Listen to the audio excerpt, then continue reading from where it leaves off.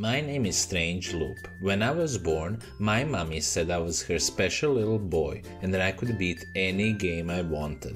Growing up, that seemed to be true, as I successfully beat Teletubbies for the PS1, Spider-Man for the PS1, Metal Slug X for the PS1, and many other games for the PS1. But then the next generation of games turned out to be too much for my little disease-riddled third world brain. First came Garfield for the PS2, but the killing blow was delivered by the horrible, evil, no-good game by the name of Shadow of Memories in Europe and Japan, or Shadow of Destiny in North America. My beautiful bulbous baby brain simply couldn't keep up. The game used many big words, and at the time, me English many bad B. I wasn't even able to get past the prologue part, and shortly after I gave up completely on the game. Because of that, my mommy was severely disappointed in me and she never believed in my gaming prowess ever again. But I am a different person now. I am a grown man. I once got through the entire Shrek movie in Beat Saber on twitch.tv/strange_loop. I even streamed for over 300 hours once on twitch.tv/strange_loop. I will not let Shadow of Memories haunt my memories ever again. First, let me just explain what kind of a game Shadow of Memories actually is. So it was released in 2001 for the PS2, Xbox and PC, and then later in 2009 it came out on the PSP with like a bunch of different fixes and changes to the game. Shadow of Memories is pretty much like a point and click adventure game about a guy using time travel to prevent his own death. So the worst type of game an 8-year-old Croatian child could be playing. Like, I had no idea what was happening. So this game has 6 different endings, 5 normal ones, and then the last is a special X ending which you unlock only after getting all the other endings. And I beat this game twice, once on the PS2 and then once on the PSP. And since this game story is kind of like a weird Schrodinger's cat thing where like all the endings are true and not true at the same time, I thought it would be best to just go through my original playthrough story chapter by chapter, and then we'll go through all the other endings and just like point out the differences between the endings.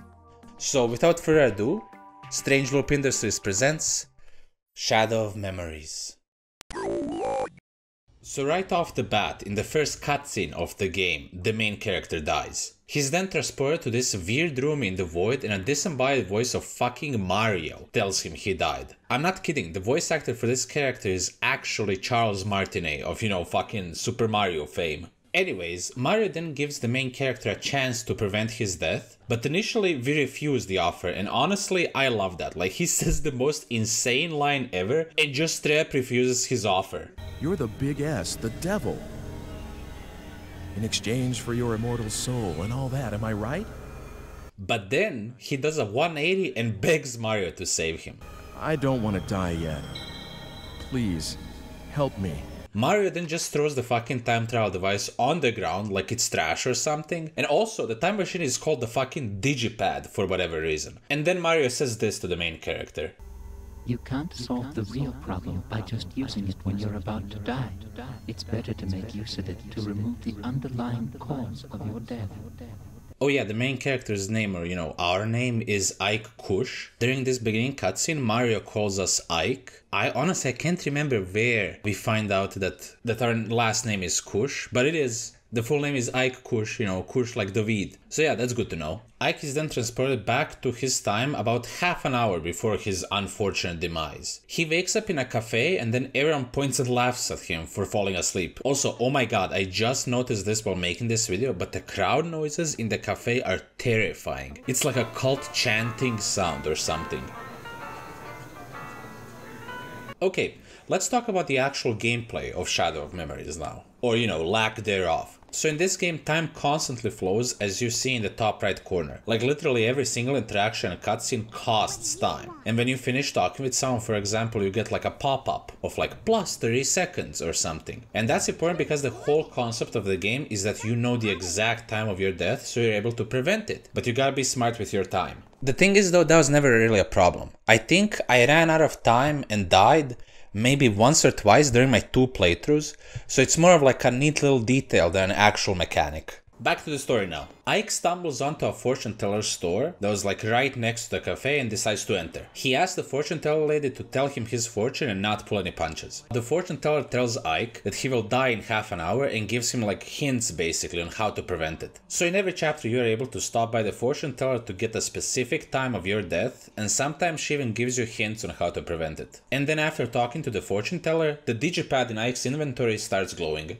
Speaking of the inventory, Ike seems to already have a few things in there. Most of the things will either come into play later on in the game or not at all. But the one thing that's of use already is the map. And you can check the map at any time to see like where you and all 9 interactable buildings are. The funny thing is though, half of those buildings are completely unrelated to the entire story and game. Like for example, the church I only visited once out of curiosity, and in the second playthrough I forgot it was even there. There's like only a handful of buildings that you visit more than once and that are of any like actual importance. And looking at the map we can also see the name of the town, Lebensbaum. And the entirety of this game is like set in this town, consisting of the town square and then a few streets and alleys surrounding the square. And Lebensbaum actually means the tree of life in German, which is honestly fitting for what the game's story is going for. It's very obvious that this game is like set in German, like literally every street on the map is written in German and the architecture of the town is like distinctly European. And honestly, like they nailed it. This whole town is very well made and each time period like version of the town is really cool looking.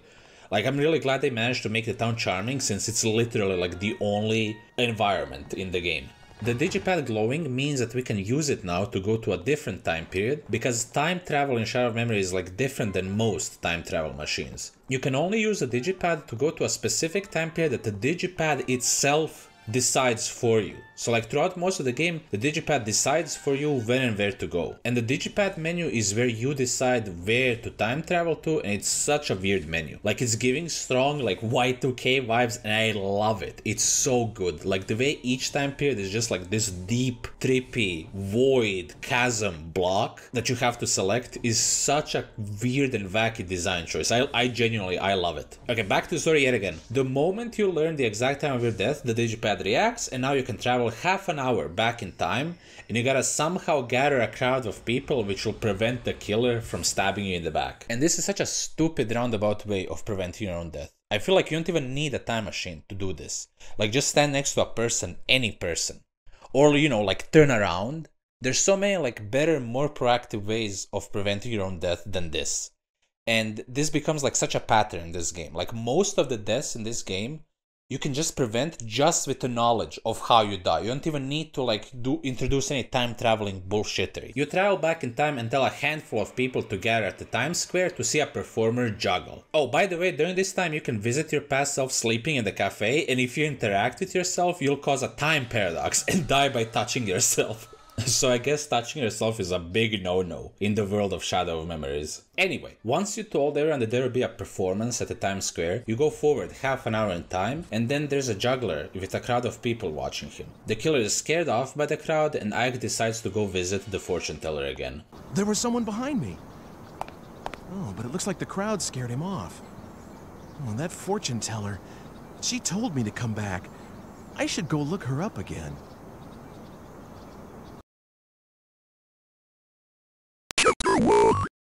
Okay, so Ike visits the fortune teller and she tells him that he's still in danger and that he'll now die at 3 p.m. Ike is shocked by this, saying, "You mean I still haven't gotten to the root of the problem?"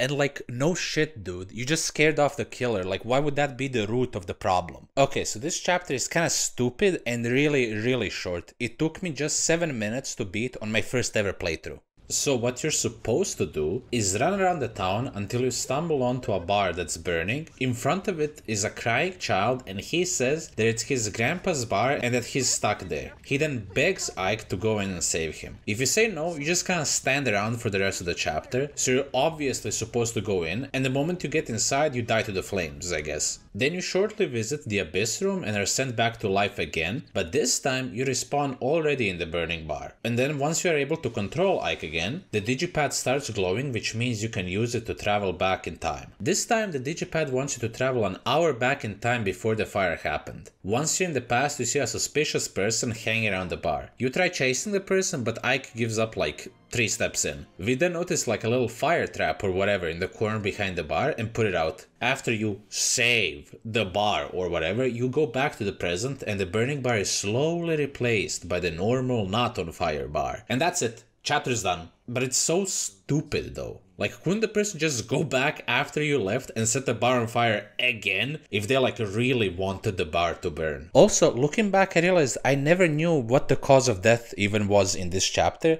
because on both of my playthroughs I just speed through this chapter. So I specifically replayed this chapter and just waited around until 3 PM, aka my time of death, and it turns out that Ike's cause of death is...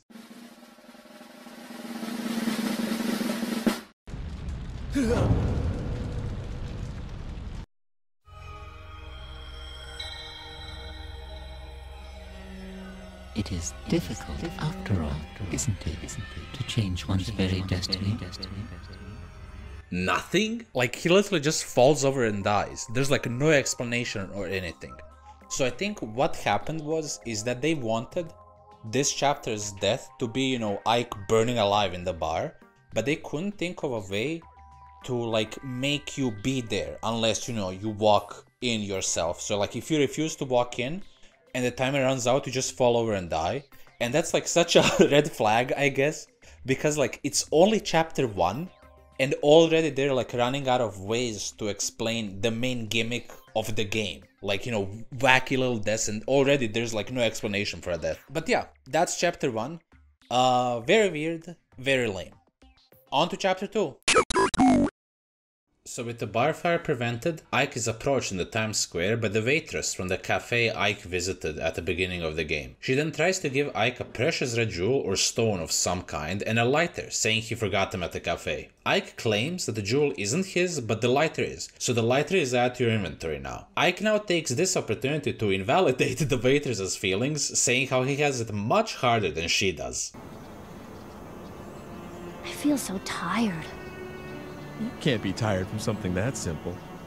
There's a lot of people out there whose lives are a lot tougher. Well, like me. Ike is then promptly stabbed from the back and dies.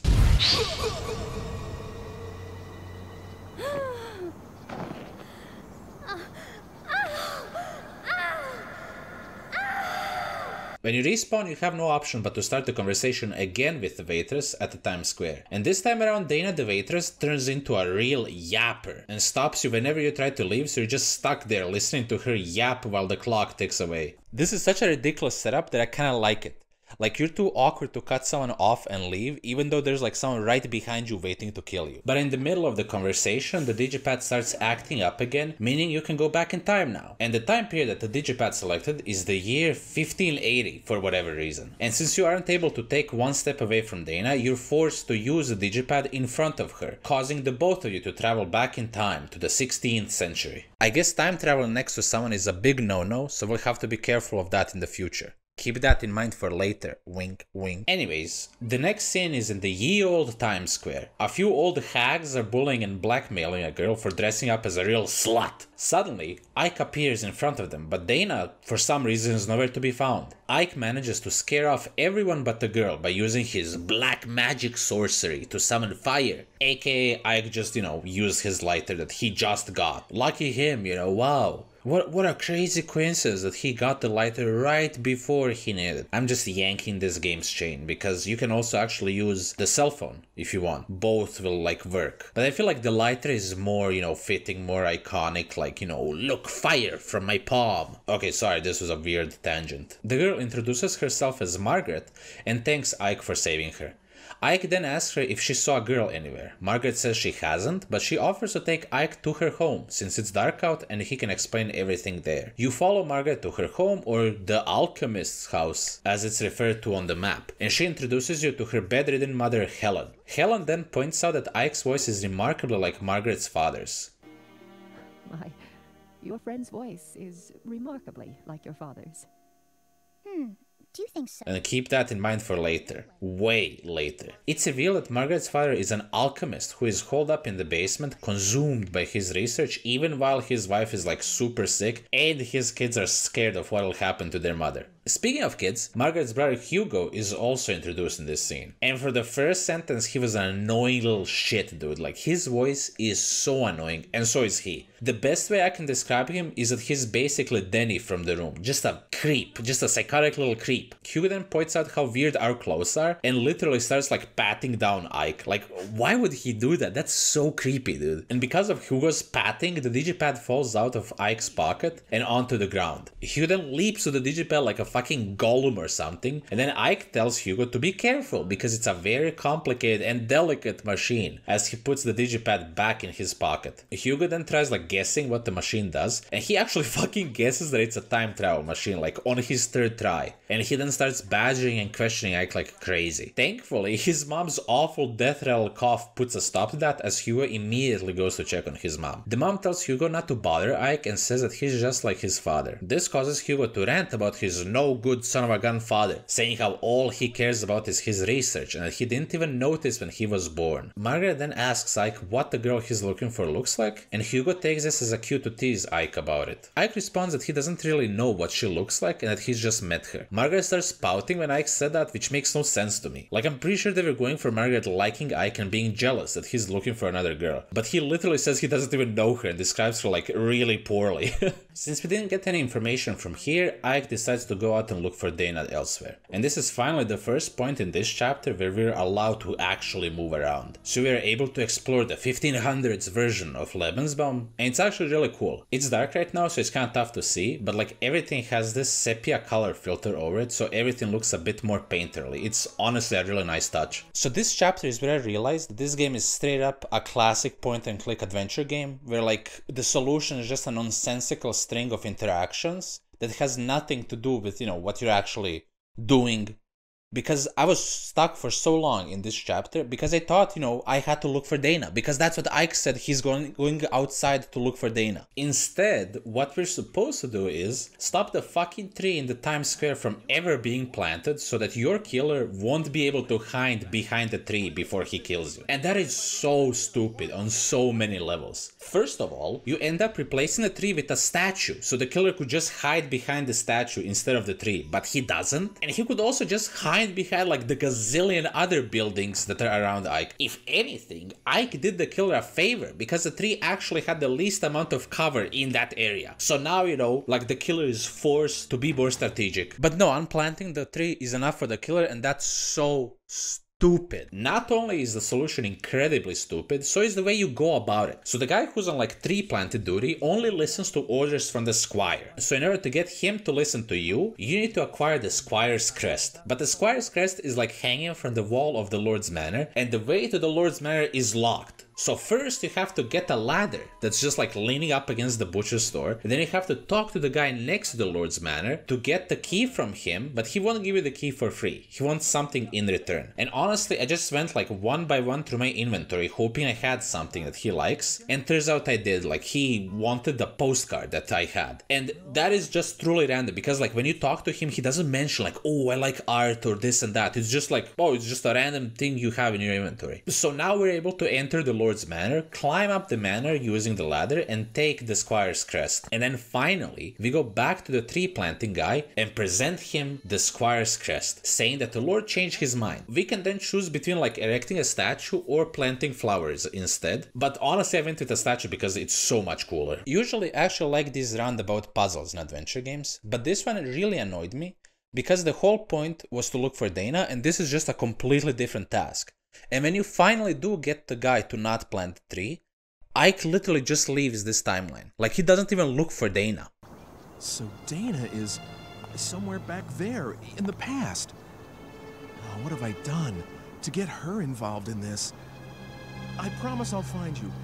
Please hang in there. Until then.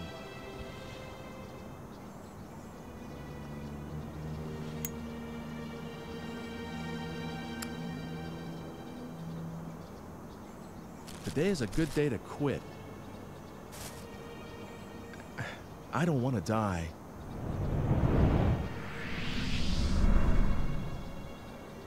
And then the chapter ends. Poor fucking Dana, dude. So I died as soon as the chapter started this time. Usually I actually like that, because then I know how I died, which would hopefully help me, figure out how to prevent my own death.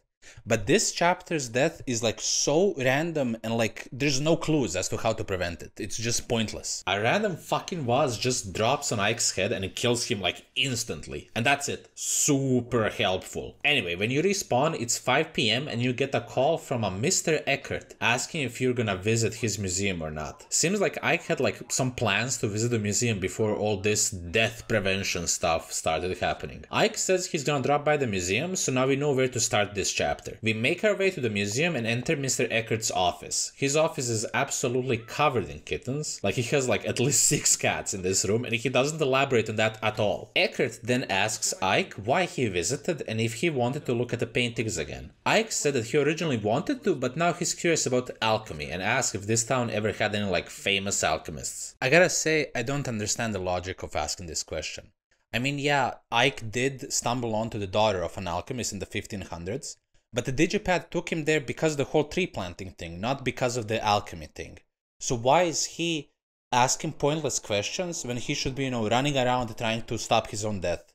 Spoiler alert, like, the alchemist and just alchemy in general becomes a very big part of the plot. But Ike doesn't know that yet. I feel like this is yet another nonsensical move to just propel the story forward. Like, there was no actual, like, lore reason for Ike to waste his time on this.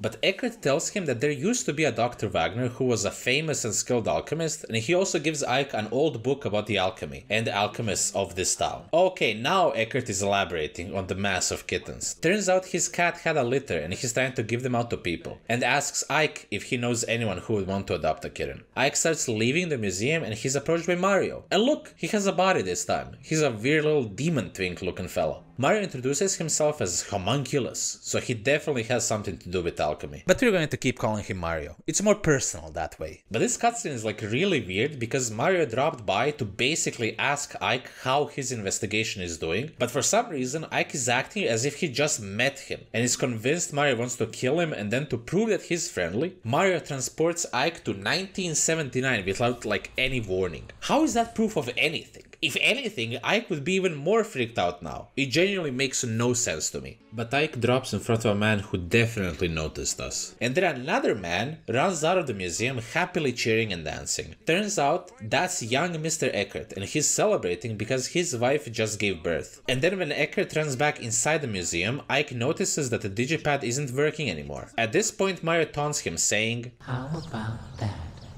Just a small example of what I can do. How will you get home now? You better solve that on your own. You should be able to handle a little thing like that, darling. How is this helpful? Why is Mario doing this? Anyways, the reason the digipad doesn't work anymore is because it's out of energy, so we need to pick up some more energy cells to time travel. Now, I didn't mention this mechanic before because I was saving it for this specific moment. Since the beginning of the game, every time you time travel, the digipad uses up a single energy cell, and you can actually see how many energy cells you have at any time in the upper right corner. This mechanic didn't really make sense to me because there's no skill or anything attached to getting energy cells. They're just green thingies around town that you can pick up, and each time period has a few set places where you can find an energy cell. But I wasn't too worried about it because you started with a ton of energy cells, and as long as you make sure to pick up a few cells here and there, you don't even have to think about the digipad energy. All of that goes out the window with this chapter. But now, because fucking Super Mario over here drained our battery, you either have to spend a stupid amount of time fully refilling the digipad energy, or just make sure you grab an energy cell every time you time travel anywhere. And this is so obviously just to pad out the game time. It's so annoying. Because of this stupid moment where Mario drains your battery, I know exactly where each energy cell drop is in each time period. And I don't need this knowledge, no one does. So, back to the story. Once you successfully charge your digipad, Ike travels back to the present and he's met by Mario, who taunts him some more. Well, what do you think? Are you a little more convinced? Convinced of what? What was the point of this, you sicko? Ike runs away from Mario and goes up to Eckert and asks him about his daughter. Eckert is so shocked by that question that he bumps into and breaks a vase that was next to him. Hold on, that's the vase that kills Ike this chapter. Yup, and Ike doesn't acknowledge it at all. Is he the killer? Or did someone else steal the vase and kill Ike with it? Who knows? Who cares? Ike certainly doesn't. Eckert says that he did have a daughter, but that some madman kidnapped her and killed his wife sometime after their daughter was born. Damn. If only we had a time machine. That way we could stop this from happening. Oh well. Ike goes back down to talk to Mario and now he believes him, but like this was totally unnecessary. We already knew Mario was powerful, like he already gave us the fucking time machine and the way to go back after we died. But Mario drops some interesting lore near the end of this cutscene. If you die, I'll be in trouble too, you know. I don't really get it, but are you sure about this? I mean, I can't do anything except for myself. But that's all right. It's the way things should be. As you can see, my body is very fragile and won't let me do much. I picked up a baby the other day, and it was really quite terrible, absolutely exhausted me. I won't ever do that again. I almost forgot. You will see that red stone again sometime. When you do, could you acquire it somehow? I would like you to give it to someone called Dr. Wagner. That's all for now. And that concludes chapter 3. Once again, this chapter begins with Ike's death. At 8 PM, Ike gets stabbed in the back and dies. Before respawning Ike, Mario suggests putting something like an iron plate under Ike's clothing to avoid getting stabbed. Or he could turn around, face his killer, punch him in the fucking nose, something, anything. So Ike is transported an hour before his death. He decides to read the alchemy book given to him by Eckert and notices a black and white photo that's in the book. That causes the digipad to react and now Ike is able to travel to the year 1902. This time period has like a really nice touch where everything except for Ike is in black and white. Get it? Like black and white photos. Okay, so Ike goes to the museum and sees a man standing in front of it. He then asks the man if he works at the museum, but the man is confused by that question as he claims that this is his home, not a fucking museum. He explained that as a descendant of the town squire, he inherited this castle of a house, and now that there's only him and his 2 children, this house is like way too big for them. The man agrees with Ike, saying that this house should be actually a museum, and he pretty much decides then and there that he's turning the house into a museum. The man finally introduces himself as Alfred Brum and invites Ike for tea or something.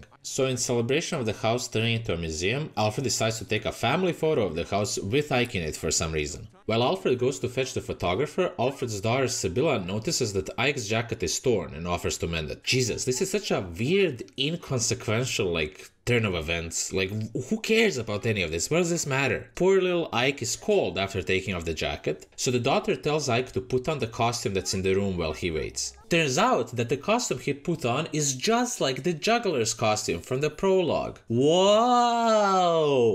Ike notices an interesting looking toy in the room, and Sibylla says it's a decorated egg that has paper inside so you can write notes in it. Hearing that, Ike gets a brilliant idea, so he writes down a note addressed to his past self saying to find and take a frying pan. He then time travels to the events of the prologue when the juggler appeared, so the juggler was future Ike all along. Then we see a cutscene of Ike traveling back in time and juggling at the Times Square. But in the middle of juggling, he just drops all the balls and chucks the egg with the note inside at past Ike. What on earth?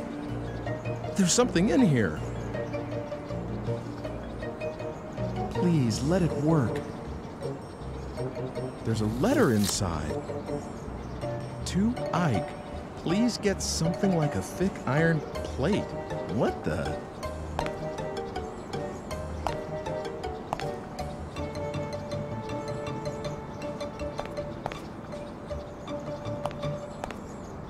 At first, I was actually really furious by this when I first played it, because it's a completely different turn of events of what actually happened. Like, in the prologue, the juggler didn't throw anything at me. Like, he just kept juggling and then I went away. But, as it turns out, if during chapter 1, when you had to enter the burning bar, if instead of going into the bar, first you went back to the town square, juggler Ike would still be there. And then you'd see him, juggle, then throw the egg at you with the note inside, and then you can go back to the burning bar and pick up the frying pan in the burning bar and, you know, pocket it. But like, that's still, it's less of a plot scene, but it's still pretty shitty because my Ike never experienced that. Like, he didn't see any of that, and still somehow he magically got a frying pan. Like, why they make that optional? They should have just made that part of the cutscene. It would have been cool, like, whoa, what is this? It's all making sense later in the game. But no, they just like made it optional. And in universe, because a little timer at the top, you can see the time difference between the prologue and the chapter 1, 2 hours passed. So that means Juggler Ike has been juggling there for 2 hours. But in the cutscene, in the chapter 4 cutscene, he just mid-original juggle, he just drops you the egg. So it's still super fucky. Another thing that baffled me while playing this is the realization that this game would much rather play itself than let me play it. Like literally 90% of this chapter was just cutscenes. The only agency I had was walking up to the museum/house, and then the rest, you know, was just the story. I wouldn't really mind that usually, because like, I understand that this is like a adventure game, so the story is the gameplay. But like in the case of Shadow of Memories, the story is really not good. It's like every single chapter has multiple plot holes. It is so flawed, so it just, you know, left me more annoyed than intrigued. But we gotta move on. Like this video is already way too long and we're not even halfway done. I came to that realization when I got to the part where Sibylla explained what a toy egg was. Like, I connected the dots and knew what I had to do, and I was expecting the game to give me back control any minute now, so I can travel back to 2001 and perform as the juggler to, you know, give the egg to past me. But the cutscene just kept going and going. Like, I didn't get to participate in any of that. After Ike is done with his juggler gig, he travels back to 1902, takes a family photo while in the juggler costume, and then Sibylla notices that he has a frying pan in his jacket while handing it back to him. So now we know that Ike's bullshit time travel fuckery worked, and he has finally acquired a killer's worst nightmare, a frying pan. Wowee! As soon as Ike travels back to the present, a 5-second timer starts counting down. We then quickly equip the frying pan and get stabbed. Ike then again falls to the floor from the blow, but this time he gets up. His fucking genius Tom and Jerry ass idea worked, apparently, for some fucking reason.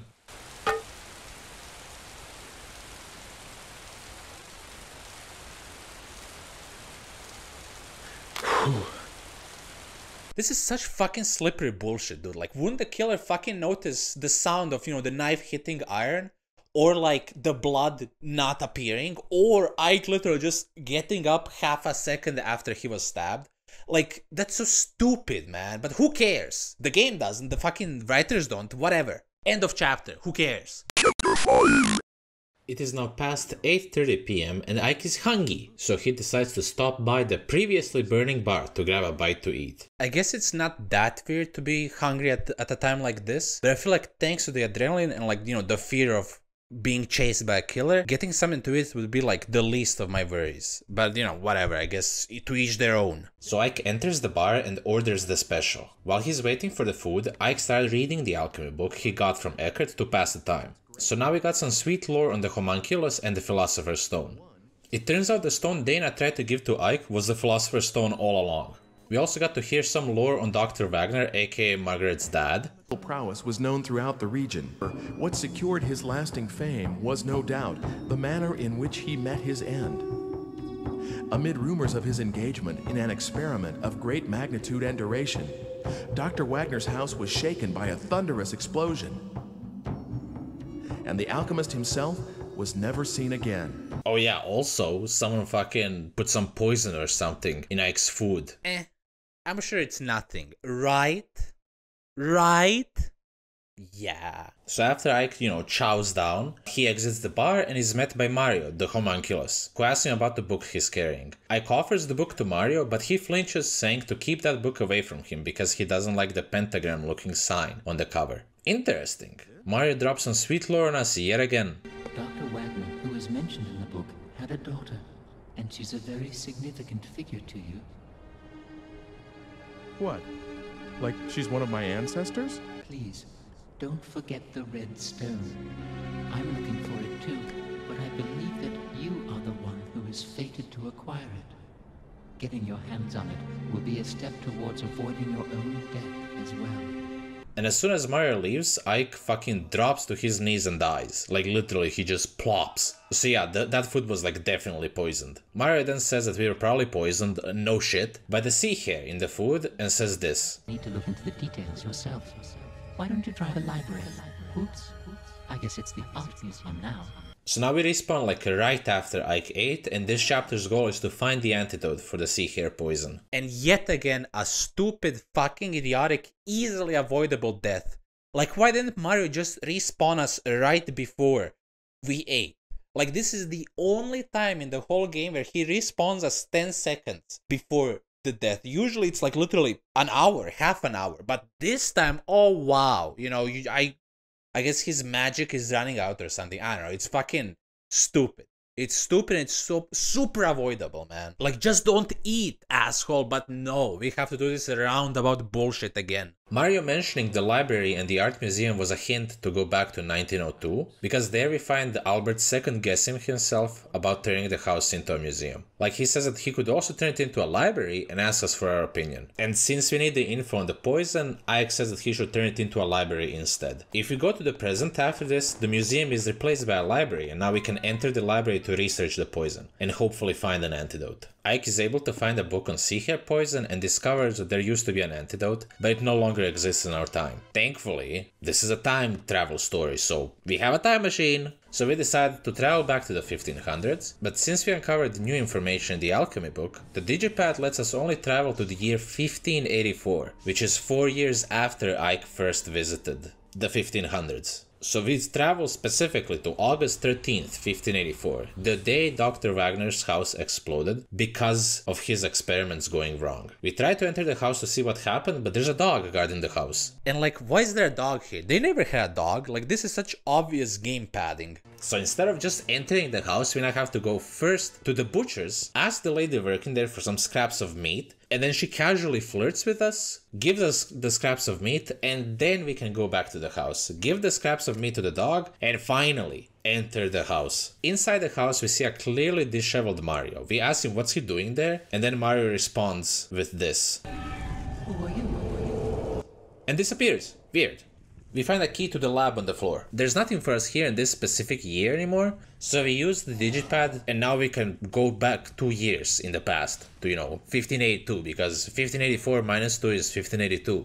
Good job. Ike makes a beeline to the alchemist's house, and using the lab key, he goes downstairs to where Margaret's father, Dr. Wagner, is conducting his research. Wagner is immediately hostile towards us and is telling us, to leave. Ike just ignores that question and asks Wagner if he's doing research for the homunculus. Wagner then freaks out over us knowing about homunculus and starts pressing us for info, but he butters up to Ike real fast after we say that we might be able to get the Philosopher's Stone for him. Wagner then asks Ike to give him just a tiny piece of the stone if we manage to find it, and with that Ike just goes back upstairs. And then just as Ike goes upstairs, Margaret enters the house. She asks Ike if he ended up finding Dana and that she tried looking for her too. Margaret is like the only person at this point who gives a shit about Dana. Like, Ike is over it. Like, completely. He's like... It probably took him a second to even remember, like, oh, who's Dana? Oh shit, yeah, the girl I fucking left in the 1500s. Margaret then catches us up on what's going on with their family. Mother passed away, you know. Oh, yes. Hugo's still at school. He started this year, and he's gotten serious about learning. I think he's decided to follow in our father's footsteps. We try to leave the house, but Margaret asks us to stay because she wants to hear about the future. So she offers to walk with us as she needs to make some deliveries anyways. They end up chatting about the future for a bit, and then while waiting for Margaret to make a delivery, Ike notices someone who actually looks like Dana, so he gives chase. For 3 whole seconds. Unsurprisingly, he didn't find her, but that's okay, he clearly doesn't even care about her. He meets back up with Margaret, and only after blabbing the whole walk about the future, he realizes, like, oh shit, I probably shouldn't talk about the future, like in fear of messing up the continuum or whatever. And once they make their way back to Margaret's home, she begs Ike to let her visit the future. She seems to be like almost obsessed with Ike's time. She even says this, But I feel such a strong pull towards it. Won't you take me to your time? To that, Ike says it's not possible as that will mess up the timeline. And then when Margaret asks why, we get our first branch in the storyline. That's right, ladies and gentlemen. This game has 6 endings, and the first branch in the story's path is at the very end of chapter 5. Of 8 chapters, by the way. So no matter what, the majority of the playthrough is going to be exactly the same. Very fun. Very cool. So here I can either say, I think you may be an ancestor of mine, or nothing. For my first playthrough, I chose to say nothing because I hope to avoid the whole typical ancestor time travel cliche bullshittery. Margaret says that she was joking anyways, since she knows traveling to the future would mess it up. And then just as Ike tries to leave, Hugo enters the house, and this shitty little fucking creep says that he was following and listening into Margaret and Ike this whole time. Even during their walk and everything. Oh, what a gross little cockroach. I hate him. His voice actor is hilarious though. He's clearly not giving a shit and really playing it up. I love it. Margaret then outs Hugo for being a giga creep by asking him if he still carries around Mother's lock of hair. Hearing that, Hugo absolutely loses his shit. He even kicks a chair and oh my god, that chair went flying. Then thanks to Hugo making things awkward, Ike decides to leave, but Margaret stops him to give him a comb as a thank you for telling her stories of the future. Ah, how romantic, how sweet. And with that, Ike exits the house. Oh fuck, I completely forgot, the whole reason we came here was to get the antidote. So Ike goes back in and asks Margaret if she knows about the sea hair antidote. She says that, they know about it and that they have it, so she gives the antidote to Ike. So now all that's left in this chapter is to go back to the present and gulp down that bad boy.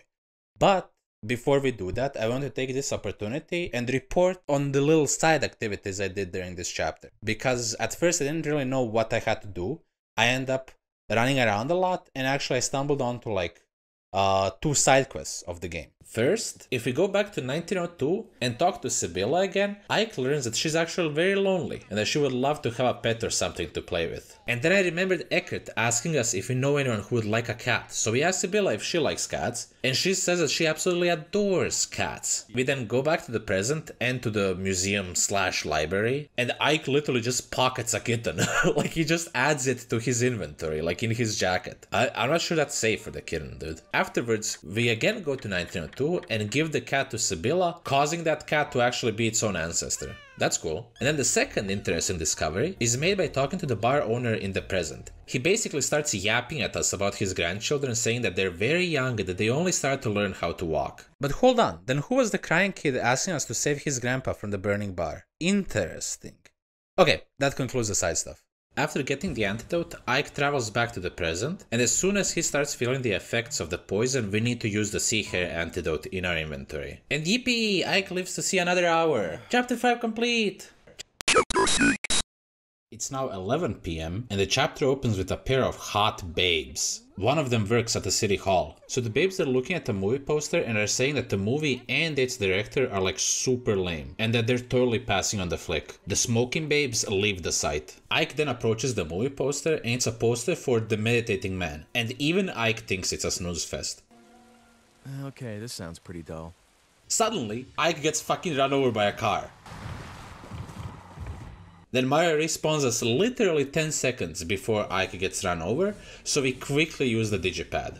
And look at that, we unlocked a new year. The distant year of 1980. That's 1 year after Eckert's daughter was born, for those of you at home trying to keep track of the timeline and lore. So this chapter's wacky Rube Goldberg machine type way of preventing Ike's death is to basically run into the guy who made the movie, The Meditating Man, and I guess just convince him to make a better movie. In February of 1980, you appear before the man who noticed you the last time we dropped in this time period. Turns out this guy has been meditating, trying to manifest Ike to appear in front of him again. And now that he did it, he's decided to make a movie about this. We pretty much told the guy that that's a horrible idea for a movie, and instead we suggest a time travel story about a man trying to stop his own murder. The would-be filmmaker then says that the movie needs something more than that, giving us the choice between adding in a love story or a thriller spin. And as far as I know, this choice doesn't affect the main story at all. I think it's just a choice just to give you a choice, for shits and giggles. The film guy then says it'll take some time to make a movie this ambitious, so he'll have to work up the corporate food chain before he can make it. But he'll make it his life's mission or whatever. He then begs us for our time traveling power for whatever reason.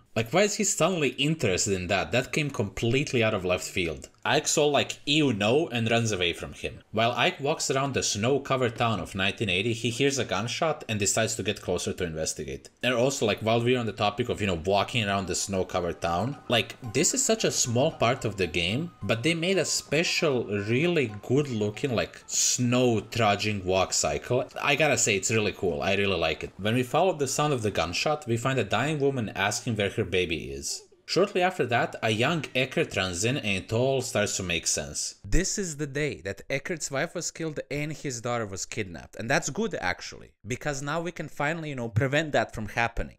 Right? Kinda.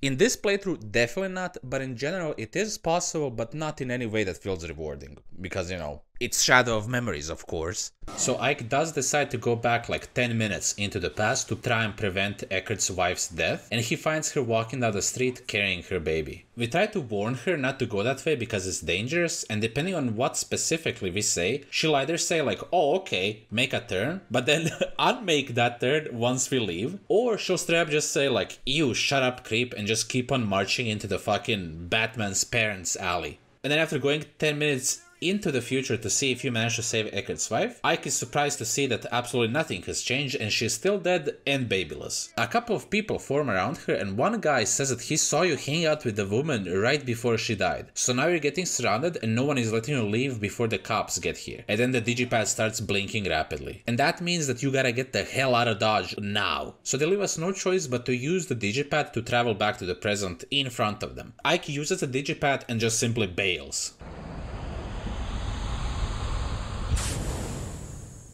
But hold on, the last time Ike used the digipad in front of someone, poor Dana was transported with him into the 1500s and is still stuck there somewhere. But now it doesn't mean anything. Cool.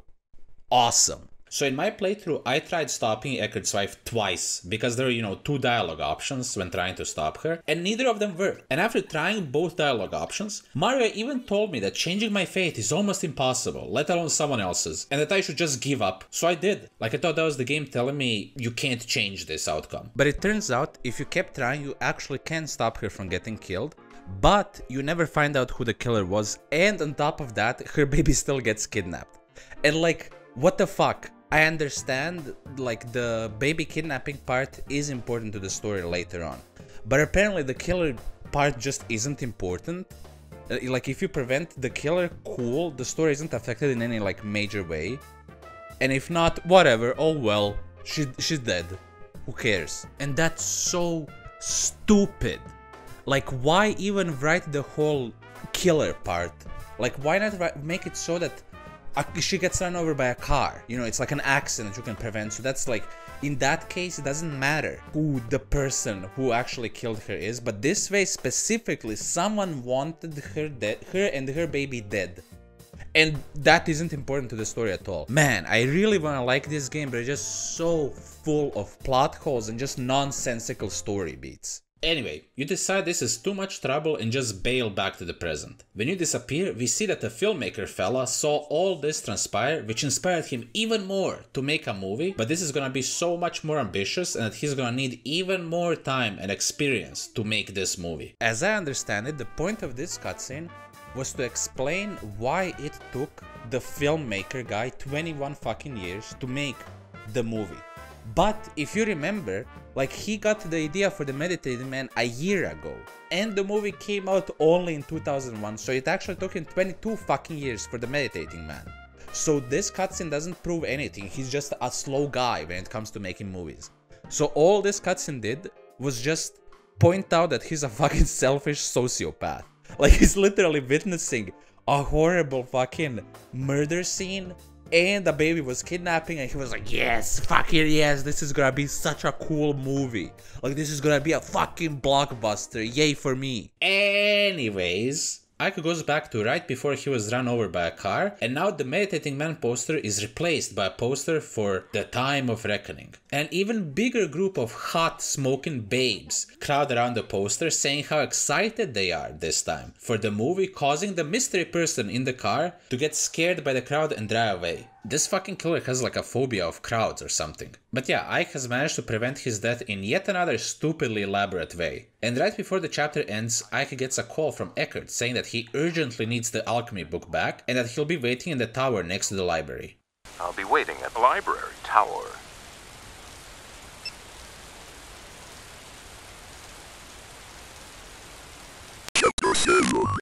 It's now 1 AM, and the chapter begins with Ike entering the tower and realizing he's been locked in. We got no choice but to go up the tower, so we mosey on up. Pretty much as soon as Ike reaches the top of the tower, he gets pushed off and falls to his death. Yeah, that's this chapter's death, and oh my god, dude, that one really fucked me up. Like, this one definitely makes Watch Mojo's top 3 preventable deaths. The top of the tower is massive. It's not like it's just the edge and nothing else. He could just wait in the center of the tower for his killer, or like just not go up. I can think of a million easily done ways to prevent this death. And do you think one of those ways is how the game wants you to stop Ike's death? No, of course not. Instead, Ike decides that he'll go back one day in past and enter the tower so that he can tie a rope around the railing. His plan is to literally catch the rope mid-fall and then climb back up. This fucking moron. Like, this isn't even a possible way to prevent your own death. Like, you can't grab onto the rope mid fucking fall. And even if you were able to catch it, you'd get fucking insane rope burn. Like, your just fucking skin will get torn to shreds and you'll still fall. Like, oh my god, this chapter made me go insane. Like, I hated how this... I hate it. I hate it. I really, really do. It's fucking ass, okay? It's ass. So we go back one day, pick up the rope that's in the tower, tie it around the fence, and then travel back to the present. Now the cutscene plays out and Ike successfully catches the rope as he's falling. This guy must be superhuman or something, cause that's insane. But oh no, this is all the rope, so it breaks from the impact and he still falls to his death. And like, I feel even that is bullshit. He was now hanging halfway off the tower. Even if the rope broke off at this point, he should still be alive. But no, he's dead. So now we somehow need to find a newer piece of rope. Luckily for us, we have a time machine. So Ike travels to the early 1900s and enters the tower during that time period. This rope should be young enough to support his weight. So we do the whole rope tying shuffle again, and this time the plan somehow miraculously actually works. Ike hangs off the rope for a bit and then starts pulling himself up the rope. And again, so many flaws with this plan. Like, the killer would obviously just look down and see Ike's stupid ass, you know, trying to climb up and then just cut the rope or untie the rope. Or even if he was, let's say that he was a fucking stupid mouth-breathing moron like Ike, he wouldn't fucking, there would be no sound. Like, there would be no thud. You'd only hear just of Ike climbing up. But no, somehow the killer does none of those things and Ike just, you know, freely climbs up. This is so fucking stupid, dude. It's insanity. Like, how did they think this would work?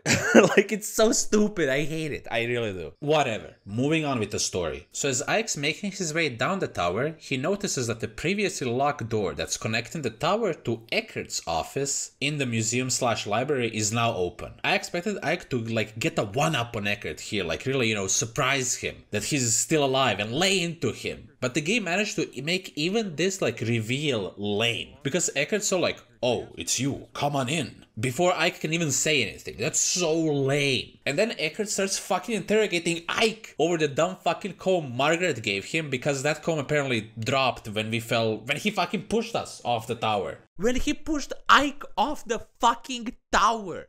Why are they so fucking chill? Why are they so fucking cool about it? Like, this man tried to kill you like fucking 0.3 seconds ago. Fuck, this shit sucks.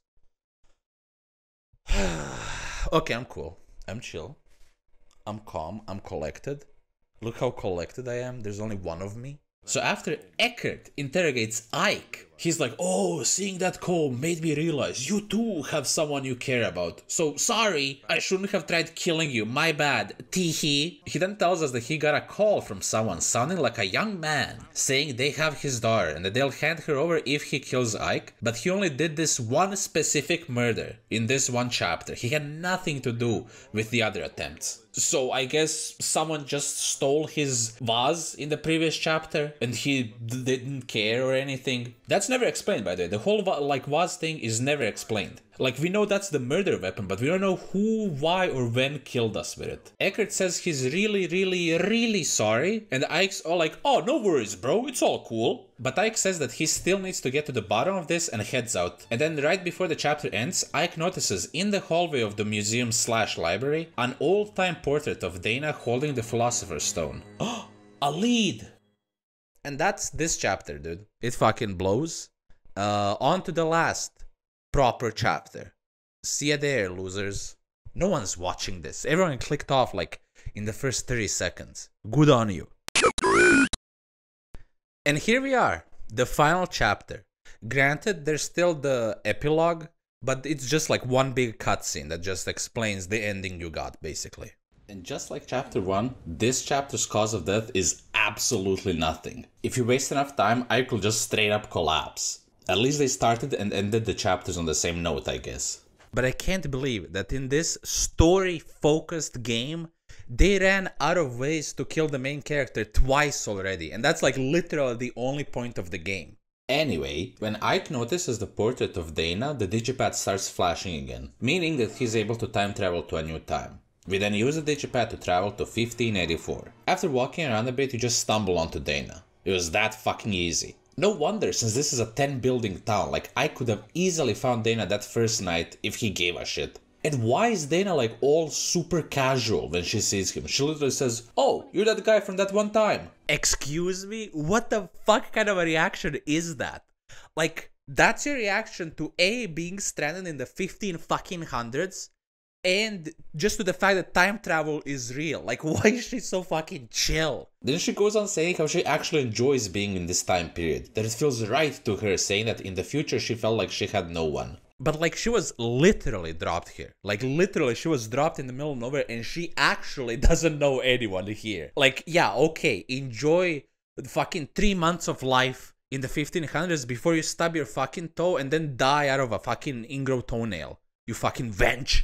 The even more insane thing is that later in the conversation we get an option between basically saying, okay, well, like, have fun in the Dark Ages, or we could ask her to come back to the present with us. And only after asking her to come back does she freak out. Like, why are you reacting this way only now? This fucking chick is driving me crazy, dude. I can't. For this playthrough, I did choose to ask her to come with us, and she tells us that she needs more time to think about it. Ike says like, okay, whatever, he clearly is so checked out, he does not give a shit about Dana at all, and asks if she's willing to give him the Philosopher's Stone, you know. There we go, the fucking thing he's actually interested in. But Dana gives him the stone, saying like it was never hers to begin with, blah blah blah. Now the game wants us to give the stone to the alchemist, so away we go. We make our way to the alchemist and give him the Philosopher's Stone, and then the guy says to come back in 10 days to see the results of the experiment. But we then remember that in 10 days time, the alchemist's house explodes. And Ike tries to warn the alchemist, but Wagner says like he's willing to take the risk, he's come too far to back down now. And Ike's like, okay, sure.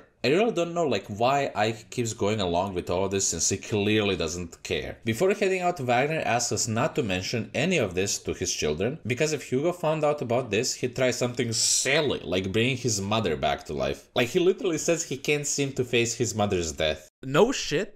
Like, that's still relatively recent, and this guy isn't helping because literally for all of Hugo's life, this guy's been tinkering away in his fucking evil villain lair. This guy is like the worst parent ever. Wagner then says that if the experiment is successful and he is satisfied with his quest for the truth, he'll set all of the evidence of it on fire. That is such a waste though. Like, this guy literally spent all his life in the, you know, the search of knowledge, and then as soon as he finds out, he's just like, okay, cool, I'm not gonna do anything with that. Like, that's cool and I guess noble if it's a hobby, but like, it's not worth just neglecting your family over. Like, this guy's an idiot, man. I don't care how fucking cool and tricked out his evil lair is, he's a fucking moron through and through. As Ike comes out of the laboratory, he's immediately questioned by Hugo, because he's like hella suspicious of his father, and then he just casually says that he like sorta gets how Ike's time travel machine works. Seriously?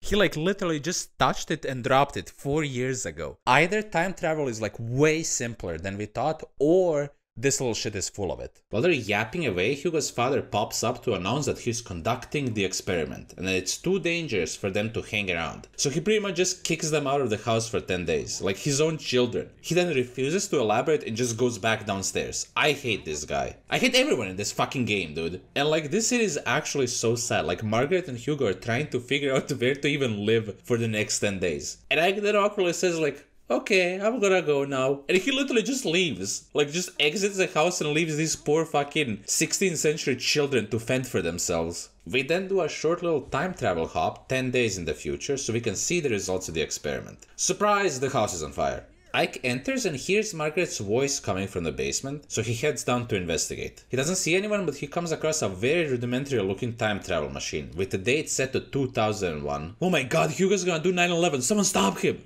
So after investigating the scene, we travel back to the present, and as soon as we get back, we get a phone call from Hugo. Ike asks him how he got his number, and I feel like that's totally irrelevant at this point. Like, this 13-year-old cringe lord from the fucking 16th century managed to make a functioning time machine, and you're wondering how he got your number? Like, even I could figure it out. This town has 12 people in it. Motherfucker asked around. There.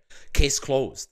But Hugo reveals that he got Ike's number from Eckert, and that he's the one who blackmailed him to kill Ike by just telling him what he wanted to hear. So it's pretty much like confirmation that Hugo had actually nothing to do with the murder and kidnapping of Eckert's family. He then tells Ike that he technically didn't make the time machine, but that his future self made it and dropped it off for him. Hugo says that his machine can only track and follow Ike's time travel machine. Ike tries asking about Margaret, but Hugo tells him to bring the homunculus to the square, otherwise someone he cares about will die. And right before Hugo hands up, we hear Margaret's voice. So, Margaret, this fucking psycho is holding his own fucking sister hostage. Already I can smell some plot hole bullshit, but I'm gonna hold off, cause like we're gonna get way more ammo when we meet up with Hugo. As soon as we see Hugo at the square, we recognize him as the kid that was crying in front of the burning bar, like way back in chapter 1. So this little shit's been behind this all along. Like, he's also the one that fucking poisoned us. And this fucking moron thinks we convinced his father to use the Philosopher's Stone to create the homunculus. Hugo says that he originally wanted to try and kill Ike before he starts all of this shit, but that Hugo's time machine could only follow Ike's digipad. And like, that's not true at all. Literally, the thing that started all of this was Ike getting stabbed before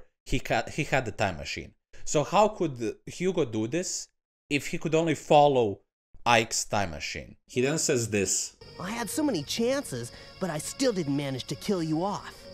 And like, technically that's not true at all, because the whole point of this game is to close off those chances to kill Ike by, you know, using time travel. Because in his reality, he didn't get a single chance to kill Ike, something would always prevent him. And I know this is more of like a nitpicky plot hole, but it just annoys me because that's the whole fucking point of the game. But okay, moving on. Hugo says that since he can't prevent all of this from happening, he's gonna settle for the next best thing. He's gonna make Ike bring the homunculus here so that he can kill him in order to get access to the Philosopher's Stone. And the reason he wants the Philosopher's Stone is, you guessed it, I'm going to make Mother.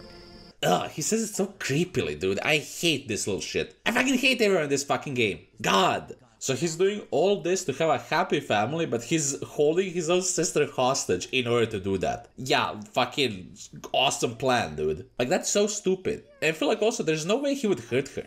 Even Margaret isn't really taking him seriously. I feel like both Margaret and Ike are just playing along not to hurt his feelings. But Hugo says if Ike doesn't bring the homunculus here, he'll leave Margaret in this time because that's sure to fuck up the space-time continuum or whatever. Did he forget that Ike also has a time machine? Like, I could just wait for Hugo to go and then take Margaret back to her own timeline. Like, this guy's a moron. And let's not forget that he literally left the fucking time machine back home. This guy's stuck here. He isn't going anywhere. Anyways, Ike tells Hugo that he can't bring the homunculus here because he has no idea where he is and that they're not friends or anything like that. But Hugo doesn't want to hear it, so he gives us 20 minutes to figure it out. 20 minutes? When both of us have fucking time machines? What's the point in that? That is meaningless. 20 minutes in a time-traveling story is both an infinite and a non-existent amount of time. What a fucking moron, dude. I hate this fucking kid. How the fuck did he create a time machine in his entire lifetime? Okay, so it took me quite a bit to figure out what to do in this chapter. At first, I tried to somehow find Mario to bring to Hugo, but that's actually not even remotely close to what I'm supposed to do. What you're supposed to do is go back to the alchemist's house after the experiment, but before Hugo and Margaret get there. You need to fully burn the alchemist's notes so that Hugo can't read them. And I even struggled with that. I thought I had to use Ike's lighter that's in his inventory, like that made sense to me. I even found like a whole shelf of notes and books, and I kept trying to use my lighter on it over and over again, but it just didn't seem to work. Like I spent way too much time on this part because I just straight up didn't know what I was doing wrong. Turns out that the fucking actual notes were just sitting on a table just out of frame, and the only way the camera would like move to show it is if I got like all the way up to the notes. So like, unless you knew exactly where they were invisible to you. And honestly, I think that's kind of bullshit. I'm calling bullshit on that one.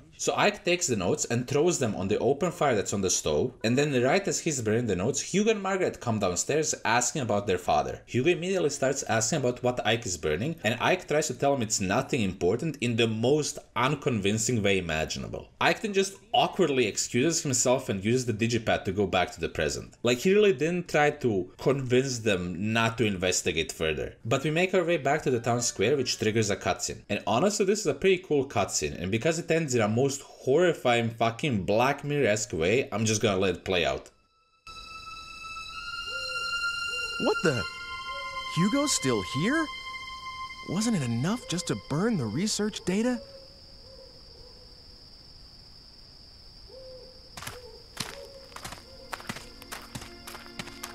He's nowhere to be found. Where could Father be? Hugo, what is it? Just wondering. I mean, what could he have been burning?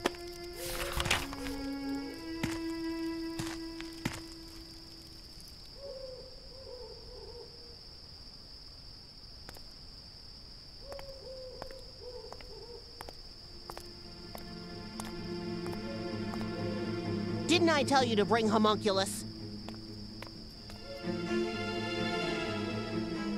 If you won't do what I say, I'll...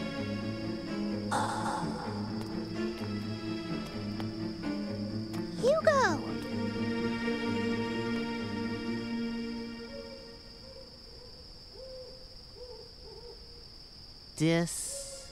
Distillation? Something? And with...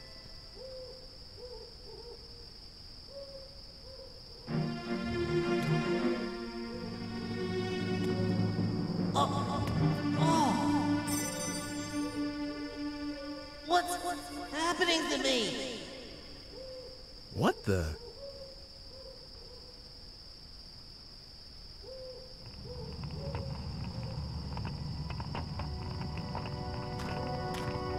Hugo, what are you doing? Something... method. It's no good. I can't read this. Are you done looking at that rubbish? Hey! Oh, please. You said yourself it was too burnt to make out. Anyway, we have something more important to do now, right? I think Ike's out there looking for Father, too.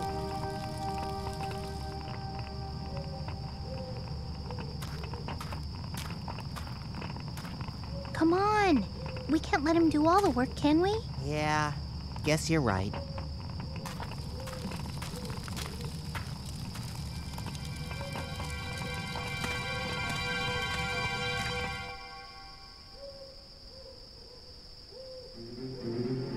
Damn it!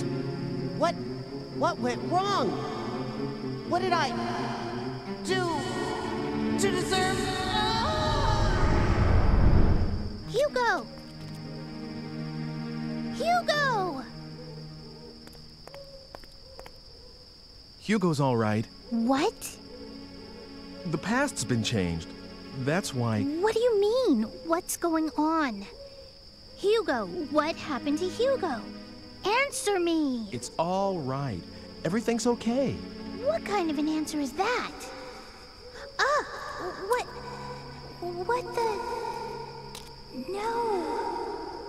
Oh, I get it now. By changing Hugo's past, I've canceled the existence of the time machine itself. Help.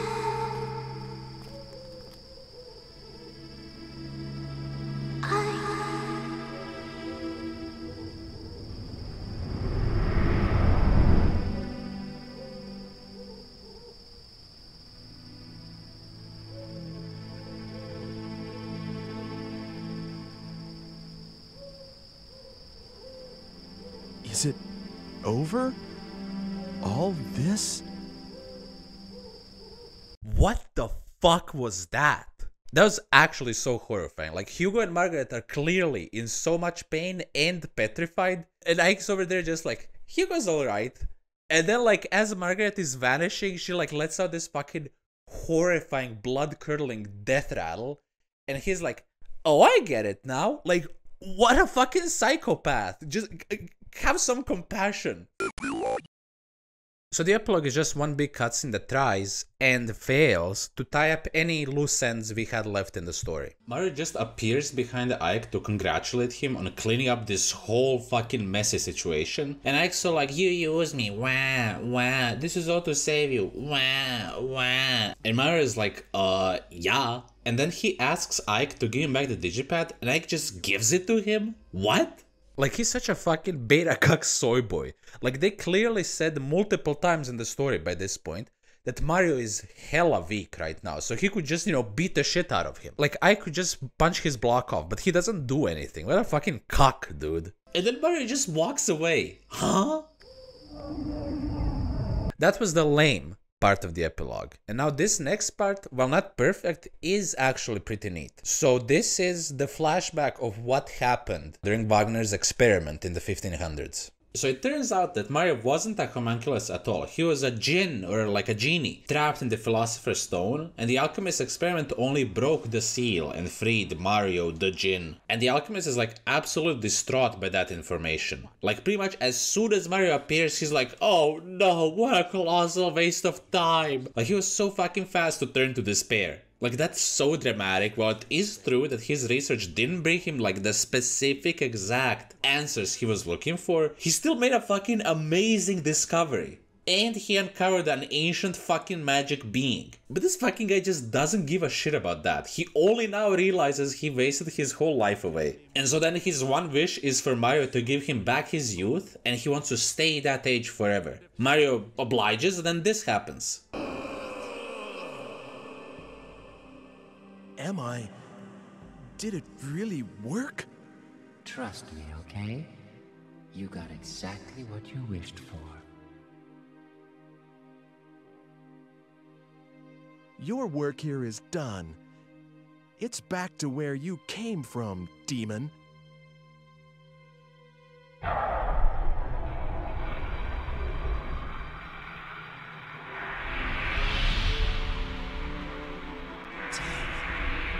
Pentagram. It's no great art to get rid of the likes of you, but I was well advised to ready an additional barrier. Return to the stone from whence you came, and I will start my research and my life from the beginning. You... Damn it, you'll pay for this? No pentagram is completely... I'll wipe your mind of memories. Be damned to the endless night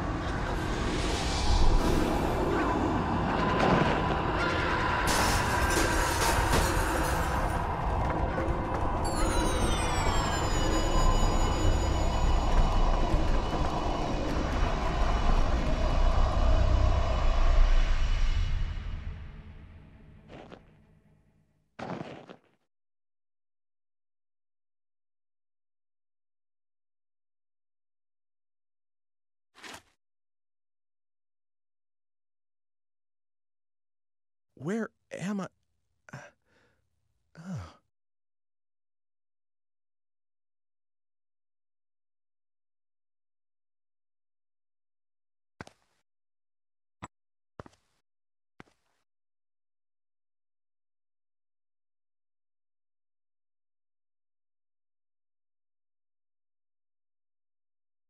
beautiful stone.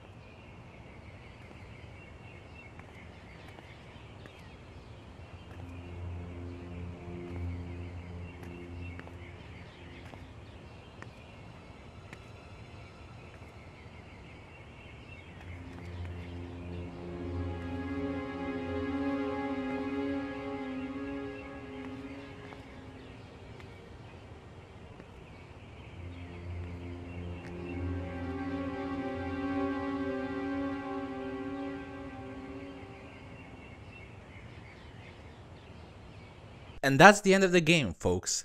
We were the horrible father all along. I gotta admit, I really like this twist, but it just confused the story even more. Like, how does that memory wipe spell even work then? I'd assume that the spell made Ike only forget, his alchemist life, but he still lived for 500 years after that. So why doesn't he remember that? And it's not like he's just completely, forever, perpetually without memories. Because he remembers his life, in the 21st century. Like, he thought that he was an orphan, so he remembers, I guess, his childhood. And he made plans with Eckert before the game. So it just makes no sense. Also, why doesn't he remember owning the Philosopher's Stone? That's like his longest possession. That's been in his inventory for over 500 years. And then the one time that's important for him to have, he doesn't know it. He never seen that stone in his life, but he remembers the lighter being his, for example, so why not the stone? It just doesn't make any sense. And for this part, sadly, as much as I really appreciate the Shadow of Memories wiki page, it was really helpful for me, during all of this research. For this part, I kind of have to, call them out, but not really. Like, at certain pages and at certain points of this game, on the wiki, they're like very clearly like kind of twisting the events of the game, choosing to interpret them in a way, that makes the most sense. And like, I understand wanting to do that as like a fan of the game. It's not objective at all. I guess it is like a fandom wiki page, so who gives a shit really. But it's just something, something interesting that I noticed. So on the wiki page for this ending, they go through the final flashback cutscene and say, over the course of the next several centuries, Ike then becomes an immortal wanderer who permanently loses all his long-term memories on a regular periodic basis. And they say it so like matter-of-factly, as if that was in the cutscene. And like, no it wasn't. Like, that's not what happened. Like, did we watch the same cutscene? All we know is that he just walks out with no memory of what happened before. Like, there was, in the actual cutscene, there was nothing about, the whole periodic loss of memory. Like, that explanation would make sense, but that is not what was given to us by the game. They just put it in the part of, like, the cutscene explanation. I feel like they should have put that in just a separate section, like, fan theory. They were just, like, literally in the same paragraph as the actual ending, just like, this is what happened. This is the spell. And that's kinda, kinda problematic. I think we should definitely cancel that one poor super fan of this game. We gotta cancel them on Twitter and we gotta dox them, everybody. So please, hashtag Shadow of Memories fan wiki is over party. Let's get that running, everybody. No, I'm kidding, with peace and love. I really do appreciate the wiki, but that is just like something that I had to point out because it was more funny than anything, just like interesting, like, huh, okay.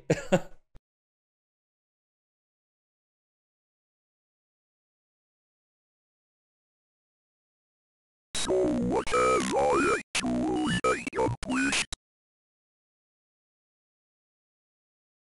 Where did I come from, and where am I going? How long is eternity? Who am I? Really? And that's it. We beat the game. Well, kinda. Yes and no. Not really. No. We're gonna keep going. As I said at the beginning of the game. So this is no surprise to you. I'm just, I don't know, padding out. We gotta get past that 10-minute mark, you guys, so I can get Zero ad revenue because I'm too small to get ads. This ending is so lame actually. Like, I think this is the worst ending you can get in this game. It doesn't explain anything. Ike is just like, oh, okay, things happened, I guess I'll go home. It's very unrewarding and there's a ton of unanswered questions, so it's time to fucking keep digging for answers. And this time on the new and improved PSP version. Michael! Don't leave me here! Michael! Michael! Help me! Hello, and welcome to the PSP port of Shadow of Memories. I actually played this version on actual hardware. Look, look. I hope this is like in shot and focused. But yeah, I have it on my real PSP that I've had since my 10th birthday. I still genuinely at some... I'm just rambling on at this point. But look, it's very cool. Very fun. I like it. I love it. So I had to emulate the PS2 version even though I actually have, you know, a PS2. Here's proof. Look, it's a PS2. I have it. Okay, I'm a cool retro loving gamer. Okay, I'm no noob, but I still emulated it on PC. But I wanted to at least experience the PSP version the way it's meant to be played or whatever. And it was pretty fun. I just played it in bed. So the PSP version came out 8 years after the original, and it's genuinely baffling to me that it even got a PSP re-release. Like, it's such a niche game. Who was clamoring for a modern version of this game? I guess I'm kind of happy that they did it, but I feel like especially Konami had like a bunch of other cooler games they could have ported. I mean, don't get me wrong, I'm really happy that this exists because I love it whenever any old game gets like a port or re-release, no matter how bad or shit it is. It's just game preservation is really bad in the game industry, so you know I'm a big fan of it, but it is kind of a weird, questionable decision. But anyways, with this port, you know, came a bunch of changes, fixes, upgrades, updates, and I gotta say I'm not a fan of a lot of them. Sorry, spoiler alert, but they kinda ruined the vibe for me. Probably the most noticeable change was the completely new voiceover for the game. They even recast the homunculus / Jinn, meaning we lost Charles Martinet. That's really lame, dude. It really is kind of a bummer that they redid the voiceovers, because the new voices are like, I guess, technically more standard than the original, but like it loses the weird Lynchian still voice acting vibe the original had. And now it's just acceptable at the time voice acting. Thanks, but no thanks. Sounds too good to be true. Why? Can't you trust me? Of course not. I get it. You're the Big S, the devil. In exchange for your immortal soul and all that, am I right? Your soul? Oh, please. In this day and age?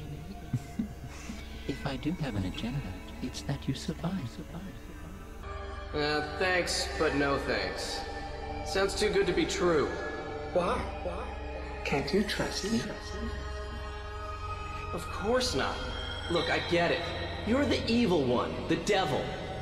In exchange for your immortal soul and all that, am I right?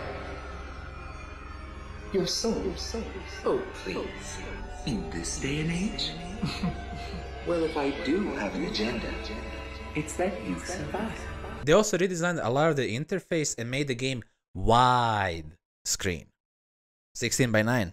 Ever heard of it? Wide. One change that really bummed me out was the loss of my beloved digipad. Rest in peace, digipad, gone too soon. Now it's called the Z-pad, and like that's cool too, I guess, but digipad hits so much harder though. But I'd be okay if it was only the name that was changed, but they completely changed the UI for the digipad. It's so emotionless now, like where are my weird little bottomless cubes? Where's my pointless Tesla coil at the top? Or whatever the fuck that was. What is this garbage, man? I want my digipad back! The one really cool idea this redesign did have was showing a picture of how the town looked in the time period you select, but even that detail is kinda lost because like it's all the way in the background of the menu and barely noticeable. Like I can tell the background is changing, but not really to what. This is a definite downgrade. And then One last change to the game that's worth mentioning is that they redid all of the ending illustrations, and this too is a downgrade. Like, just look at the D ending illustration, for example. Now it's so standard, it looks like a typical visual novel, and it's just so, I don't know, meh. That's the best way I can put it, it's just like whatever. I know all of this sounds like nitpicky, but I wouldn't mind any of these changes if they were the only one, except the voice acting. The voice acting just should have stayed the original. But all of these things together just makes it more like a typical visual novel-y kind of game. It lost that kind of like ethereal vibe to it. It felt like such a weird Lynchian experience. But now it just feels like a low budget, badly written game, you know? And I think that's why I sped through the PSP version, because I was disillusioned by the whole thing. But it could be that I was also just disillusioned near the ending of my first playthrough, because at that point I did realize, like, wow, this is a bad story. So I might be just, you know, bullshitting. Either way, I am sad about the changes. It definitely lost the charm. You know, so now all of the issues are like 10 times more glaring. But that's enough. Let's actually get on to the C ending. That's the ending I got for the PSP version. If I could only do it over again, just one more time.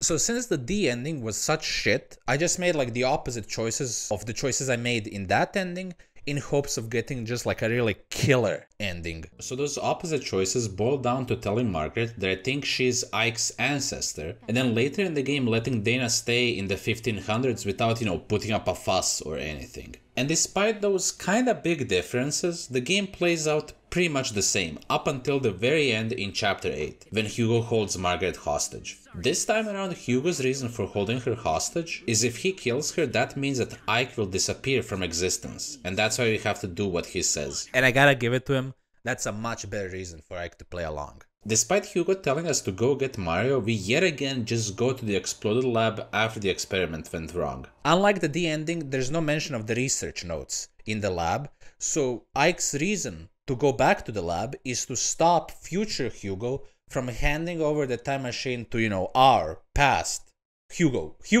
So Ike lies in wait and sees the time-traveling Hugo appear in the middle of the lab. Old Hugo immediately starts exposition dumping and shit-talking Ike to Hugo. That's when Ike decides to jump out of his hiding spot and tries to clear his name. This scares the future Hugo so much that he tries to run away upstairs, but he bumps into Margaret. Future Hugo then tries to like beat Margaret with his walking stick, I guess to make her move, but that causes Hugo to jump at future Hugo to stop him, which in turn causes a time paradox, erasing both Hugos from reality instantly.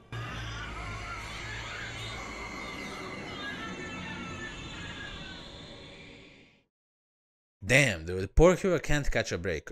Or fucking Margaret. Those damn poor kids, man, they just are tortured. They're fucking tortured by time. Those medieval kids. Woof. She just collapses on the staircase in shock, cause like, what the fuck did she just witness? Ike then just leaves them and time travels back to the Times Square in his time period. Like, he just leaves her there and never comes back. This man is a horrible father in like every reality. Back in the present time, Ike sees that there's no one there anymore. No shit. You suddenly fucking Thanos snapped out of reality. Just like in the D ending, Mario just appears in front of Ike, asks for the digipad back, and Ike's just like, okay, gives him the digipad, and that's it, he leaves. Like, man, just fucking punch him or something. Once Mario disappears forever and the story is over, Ike takes a moment to look around and smell the roses or whatever, and he's all like, whoa, I never noticed how nice this town is, and oh, life is great actually. I love life. And then this fucking happens.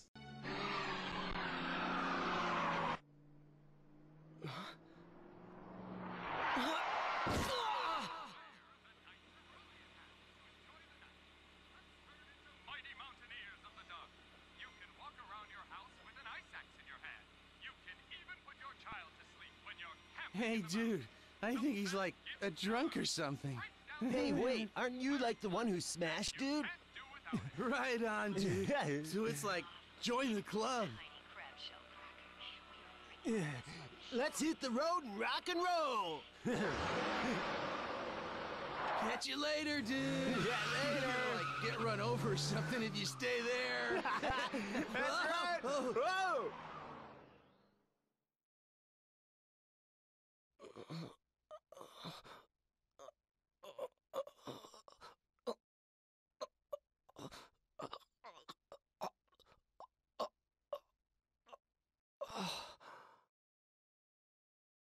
Excuse me?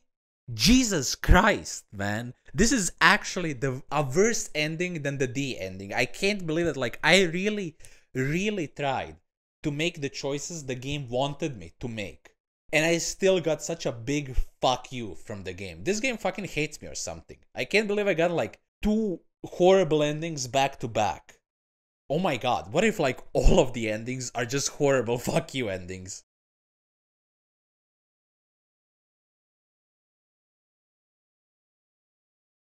So my strange experience has come to an end. Okay, now this ending ties up all of the loose ends we had up until now. It plays exactly like the C ending right up to the point when Hugo gives us 20 minutes to go get Homunculus. This time though, Ike actually tries to track down Homunculus, so we time travel to the 1980s, because we maybe kinda saw him carrying a baby back when we were dealing with the whole Eckert fucking family. So if we look around for a bit, we can actually find him resting, and he reveals to us that he actually switched Margaret and Dana around when they were babies. So Margaret is actually Eckert's daughter, and that's why she always felt connected to Ike's time period, and why she could feel parental love emanating from the comb she gave Ike. That's also why Dana feels so much more comfortable in the 1500s, because she's actually from that time period. Ike then asks Mario if that means he was also the one who killed Eckert's wife, and Mario denies this, saying that he only saved the child from also getting killed. So Mario says that he switched the babies around in case Hugo tries pulling the all leaving your ancestor in the future thus make you never exist trick.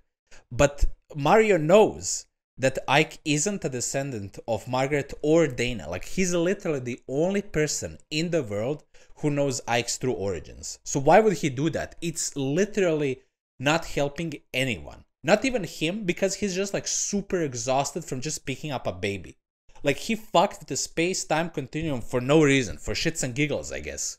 Ike tries telling Mario how like absolutely fucked up and unhinged it is that he did all of this, but Mario doesn't care at all. Ike then asks Mario to come with him because Hugo wants to talk to him. Mario says no way, because he's way too fragile right now and he has to watch out for himself. Okay, so that cutscene is over and now we're done with this time period. Now we have to go back to the present and visit the fortune teller for yet another dose of exposition. So we talk to the fortune teller and it turns out that she's the spirit of Helen, Hugo's mom. She says that Hugo once tried to bring her back to life using the alchemist experiment equipment and Helen's lock of hair. But it went horribly wrong and only her spirit was brought back, and she's now cursed to stay here for all eternity. And she's only able to communicate with people who are near death, and that's why we are able to talk to her throughout the entire game. This also explains why Hugo blew up at Margaret when she brought up Helen's lock of hair. And then after this truth bomb, Helen tells Ike that Mario isn't actually a homunculus, but he is a genie who was trapped in the Philosopher's Stone, and that the alchemist experiment only freed him from the stone. Finally, she says that if we ever see Hugo, to tell him that even though he did an unforgivable thing, she still forgives him. Aw, what a nice mom. But spoiler alert, Ike's ass is not saying that to Hugo. So after saying all of that exposition crap, the fortune teller lady finally disappears and leaves behind a disheveled, empty house. So Ike goes outside and is met by Mario of all people. Mario asks what he was doing there and that even he can't see anything. Ike suddenly gets an idea and suggests to Mario that he should bring up Wagner's spirit to talk to Hugo if he can. Mario says like, okay, sure, and summons Wagner, but something seems off about him, but Ike doesn't realize that at all. Ike then explains the situation to Wagner, and then they go to the town square to meet up with Hugo and Margaret. Wagner ends up reprimanding Hugo and promising to explain everything about the experiment if Hugo stops with the whole trying to kill Ike thing. Hugo and Wagner hug, which is probably the first time they ever did that, and that causes both of them to disappear in a cloud of smoke. Mario then appears before Ike and Margaret and explains that he just tricked Hugo by creating a Wagner puppet. Ike then asks where he took them, and Mario's like, meh, I don't know. What do you mean you don't know? Like, you fucking created a spell. It could be so easy for him to say like, oh, I just took them to their time. But he just says, I don't know. I don't care. Someone needs to fucking put a stop to this guy. This Mario fella's a menace. Mario explains that the reason why he didn't summon the actual Wagner spirit is because he's still alive. So that means that even in this ending, Ike and Wagner are the same person, so the flashback scene did occur. So why the fuck did Mario switch the damn babies around? Like, he definitively knows. Neither Margaret or Dana are Ike's ancestors. So what the fuck is his problem? Another weird thing about this ending is that both Ike and Margaret are like completely unbothered when Mario says that Wagner is still alive. Like, excuse me, wouldn't you be like, what do you mean by that? And that's also like double fucked up for Margaret, because she doesn't care that her dad is still alive, and she doesn't care that Hugo is just vanished into thin air. She's like, huh? Just absolutely doesn't give a shit.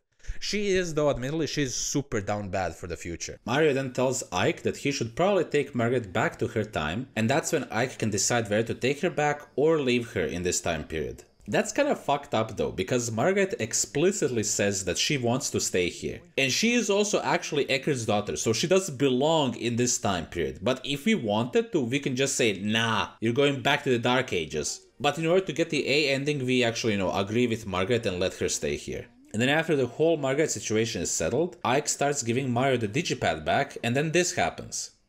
Yes, hand it over. Oh!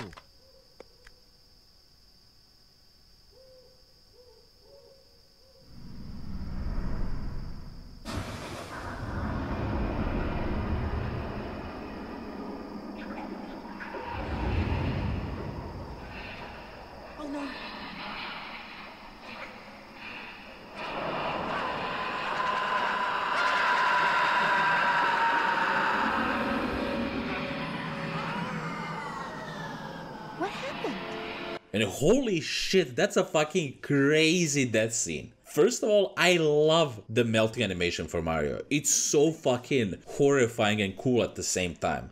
Second of all though, that's so funny. Like the digipad fell 2 feet and it exploded. And this is like the third time it fucking fell to the ground. Why didn't this happen when Mario threw the digipad to the ground from like way higher up at the beginning? Or when fucking Hugo pickpocketed Ike? But I love how absolutely weak Mario is. Like literally Ike at any point could just fucking sucker punch the fucker and he'd explode and melt into bits. Wait a minute, why didn't Mario see the fortune teller? Like, why wasn't he able to see her? Because he died like 10 minutes after the fortune teller, so he was also at at his deathbed or whatever. Like, he was near death, so he should have seen her. So yet again, yes, we have found yet another plot hole.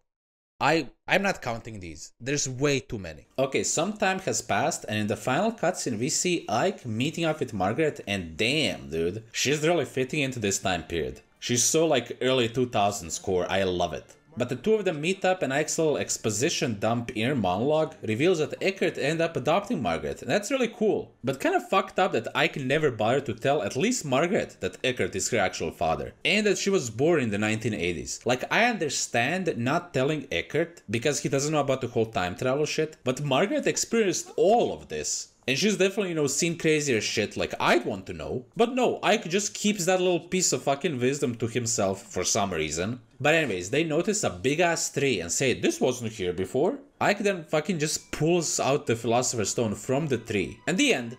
That was weird. I guess Genie Blood is like really good fertilizer or something. Hold on, isn't this like kinda fucked up? Like, Ike is her father, isn't he? Like, it's true, he's not her biological father, and he doesn't remember being her father, but kinda he is her dad. So it's just kinda like borderline creepy because they're clearly on a date.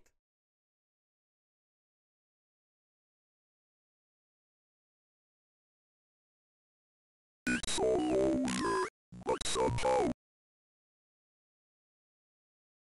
it left me without a sense of finality.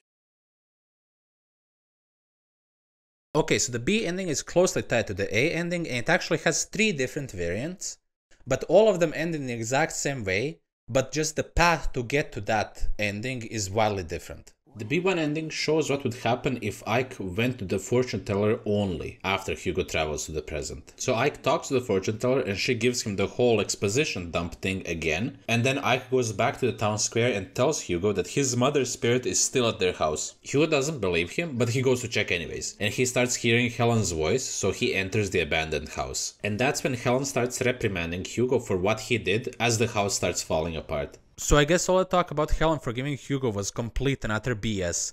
Like, she very clearly killed Hugo for what he did to her. The house then collapses, killing Hugo. Outside the building, Margaret is freaking out, but Ike isn't letting her go inside because it's too dangerous, and then Mario appears saying GG or whatever. Margaret says that even though she's completely alone, now she wants to go back to the 1500s. And oh my god, dude, this poor girl just can't catch a break. Like, I feel like so far in every single ending, Margaret is just catching strays for no reason. So Mario calibrates the digipad for one last trip to the 1500s and lets Ike take Margaret back. Ike and Margaret have a really lackluster goodbye. Ike gives the digipad to Mario like a cock yet again, and then Ike decides to get sloshed at the bar. At which bar, by the way, Ike died twice so far. Like, me personally, I won't risk a third time, but you know, that's just me. And that's the B1 ending. Oh, by the way, every B ending will end with Ike saying, I guess I'll go take a drink to celebrate. Okay, on to B2 ending. So this time around, instead of going to the fortune teller, Ike goes to the homunculus in the 1980s. So now Ike knows that Margaret isn't his ancestor. He then goes back to the square and basically starts messing with Hugo, cause now he knows that there's nothing Hugo can do to him. While Ike is big dogging Hugo, all of a sudden Eckert appears behind Hugo and fucking bear hugs his ass. And this is so crazy because Eckert is clearly struggling and Ike doesn't even think to help him or anything. He's just asking, are you alright? And how did you get here? From like 10 feet away. And also Hugo has a fucking knife in his hand and doesn't even think to use it, but somehow manages to suplex Eckert, who's like twice the size of him. Absolutely insane. To be fair, Hugo does have that chair-kicking dog in him, but Eckert then tackles him and finally stops him. He gives Hugo like a really basic speech about how killing is wrong, and that's apparently enough for Hugo to absolutely fully give up on his plans and like become a completely different person. Jesus Christ, Wagner really didn't spend a single second with his kids, did he? Like, the moment a proper father figure appears, this kid is like completely reborn. Hugo apologizes and tells Margaret that he's going to take them home and destroy the time machine as a way of turning over a new leaf. Hugo says that he parked the time machine outside the town, but like, no he didn't. We fucking saw it at the lab back in the 1500s. They ain't tricking me, dude. I know what I saw. After Hugo and Margaret leave, Eckert says that Margaret reminds him of her daughter, and that's when Ike gets a fucking flashback of Mario telling him that he switched the babies. What the fuck is wrong with this man? Like, that literally happened like 5 minutes ago. Literally. I counted. And he completely forgets, and he doesn't bother to tell anyone. Like, after he remembers, like, oh yeah, that happened, he just goes like, huh. And that's it. Like, he doesn't tell Eckert or Margaret. This guy's a psycho, man. Eckert then just goes home, and then the same scene of Ike cockishly giving Mario the digipad and going drinking occurs. Now, for the B3 ending, this one is like basically the A ending up until the part where Margaret has to decide whether to stay or leave. Or, you know, where Hugo has to make the decision for Margaret. If you choose don't do it, it's better for you to go home, Ike doesn't even say anything. Like, Margaret just rewrites herself to say exactly the same thing as what she said during the B1 ending. Like, literally, she says this back to back. Then I won't go back. It's too lonely by myself. And besides, I feel good here, like I belong. It's a strange thing to feel, but I think I should go with it. I want to go home, even if it means I'll be alone. Really? Like, they clearly just put in the rest of the B ending in the middle of the A ending. I really don't know why they even bothered to give this option to Ike during the A ending. Because, like, it's so jarring. She literally states, like, two completely contradicting statements back to back. But yeah, you take her home, give back the digipad, and go drinking. The end.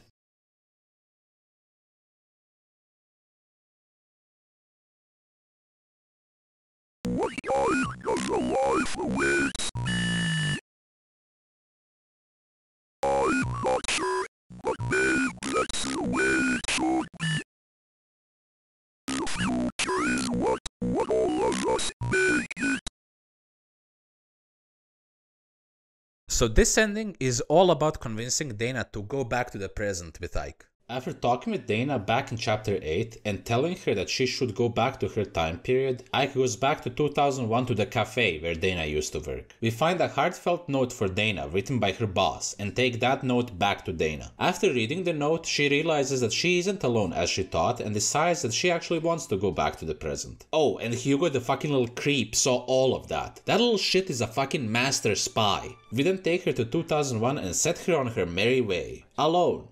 At 3 AM, after 4 years of not living in this time period. Yeah, nothing's gonna happen to her. She's gonna be fine.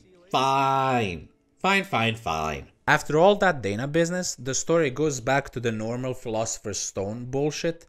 and remains the same as every other ending until we visit Wagner 10 days later to see if the experiment worked. We go to the basement, but this time Margaret is here with the time machine that Hugo used. Ike tells Margaret that he'll take care of this and then goes back to 2001. At the Times Square, yet again Hugo waits for us, but this time he's holding Dana hostage instead of the usual Margaret hostage. He threatens to kill her if we don't bring the homunculus to him, so Ike goes back to the 1500s to basically tell on Hugo to Margaret. Margaret and Ike go back to 2001 so she could talk some sense into Hugo. Talking doesn't work, so she slaps him around until he becomes apologetic, and then they go back to their time together like in the B ending. After Hugo and Margaret leave, Mario appears before Ike and Dana asking for the digipad back. Ike asks what happened to Wagner, and then an alternate flashback scene plays out. This cutscene is pretty similar to the other flashback cutscene up until the moment where Wagner makes a wish. In this flashback, Wagner wishes for Mario to be gone from his side, and Mario interprets that as killing Wagner.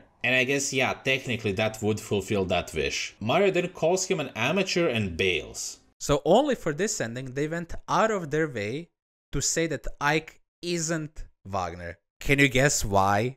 Yup, it's so Dana and Ike could hook up. But even then, it's like weird and borderline and not really clear. Because after Mario tells him that story, he bails again, and then Dana and Ike start like teasing each other, and Dana keeps saying how Ike seems like a dad, and she keeps calling him dad and shit. Why the fuck did you go out of your way to remove the incest allegations to then just circle back to making it creepy again?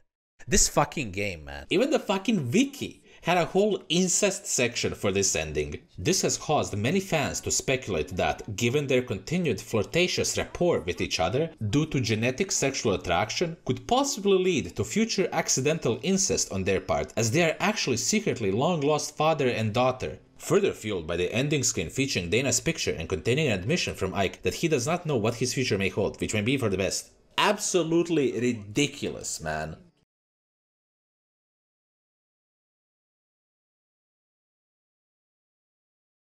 Those people in my memory. What happened to them in all the lives they lived? There's no way to go but now. But I'm going to believe they all had a good life. And myself, I'm going to start living a new life.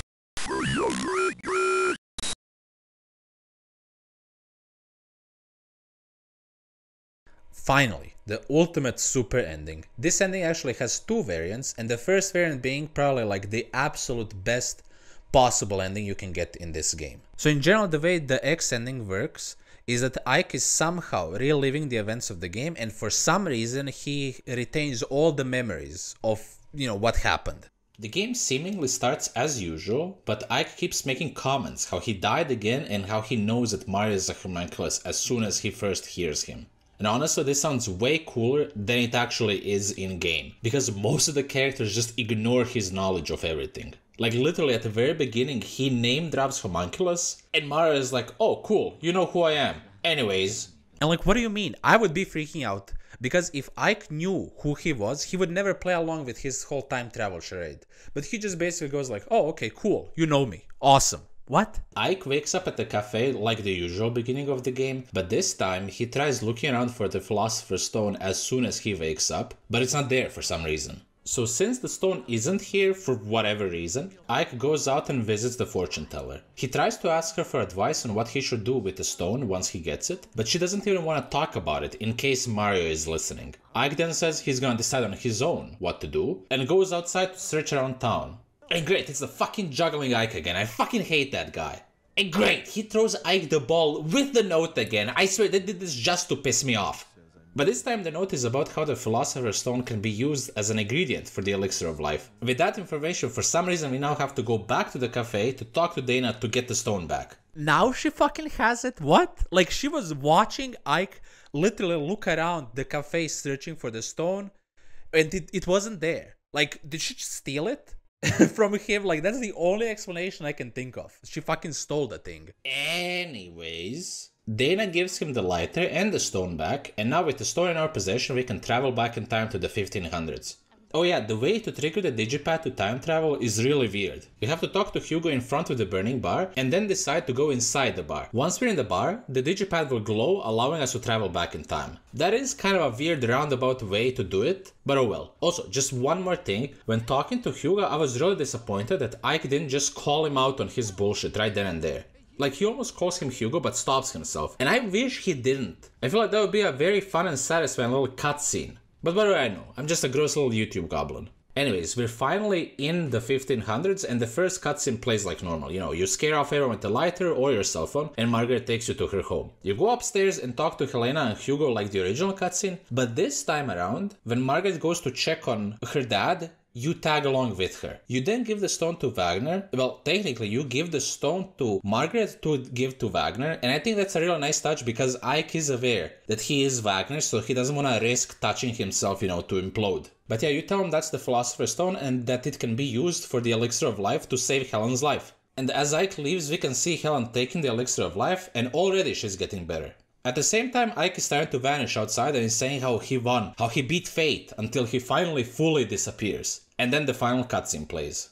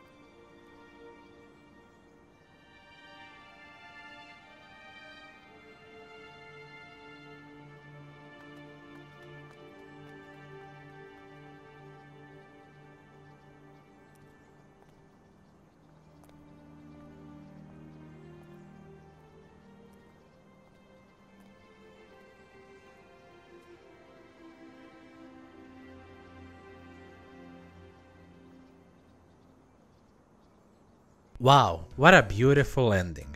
Or is it? Think about it. If Ike prevented the homunculus from being created, then that means Mario would never be able to switch Margaret and Dana. So then why is Margaret still in this cutscene? She should be vanishing or at least be replaced by Dana, like just model swap by Dana in this scene. But that doesn't happen. You could argue that Wagner just kept researching, kept working on his experiment in the lab, which I definitely believe, because the motherfucker isn't even with his family when Helen is drinking the Elixir of Life. He's still in his fucking lab toiling away. But then, why is Ike vanishing? Because in that case, Wagner would keep on with his experiment and then he would bring back homunculus who would then create Ike. So it doesn't make any sense. And also, how the fuck did the juggler Ike give the message to Ike? Because Ike is now disappearing, so he wasn't able to, you know, later in the future send himself the message. It's fucked, man. It's absolutely fucked. So I don't think this is a great ending, but that doesn't matter because Snazzy Girl and Ariel Shade at 1209 really like this ending. Oh, who's Snazzy Girl and Ariel Shade at 1209, you ask? They're just the only commenters of this playthrough's video on YouTube, and they had a lovely little back and forth in the comments.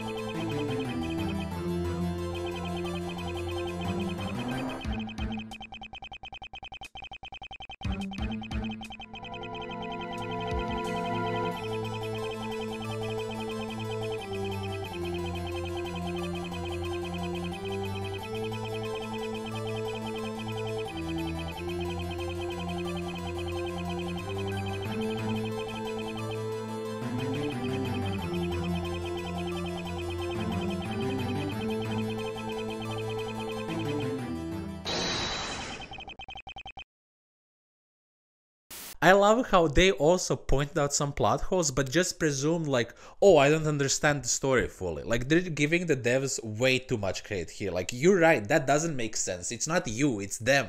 Okay, now on to the second variant. So this plays exactly the same as the first X ending, except at the very end when you get the stone and they're in the bar, instead of time traveling back to 1500s, you just let yourself die so you could pay Mario a little house visit.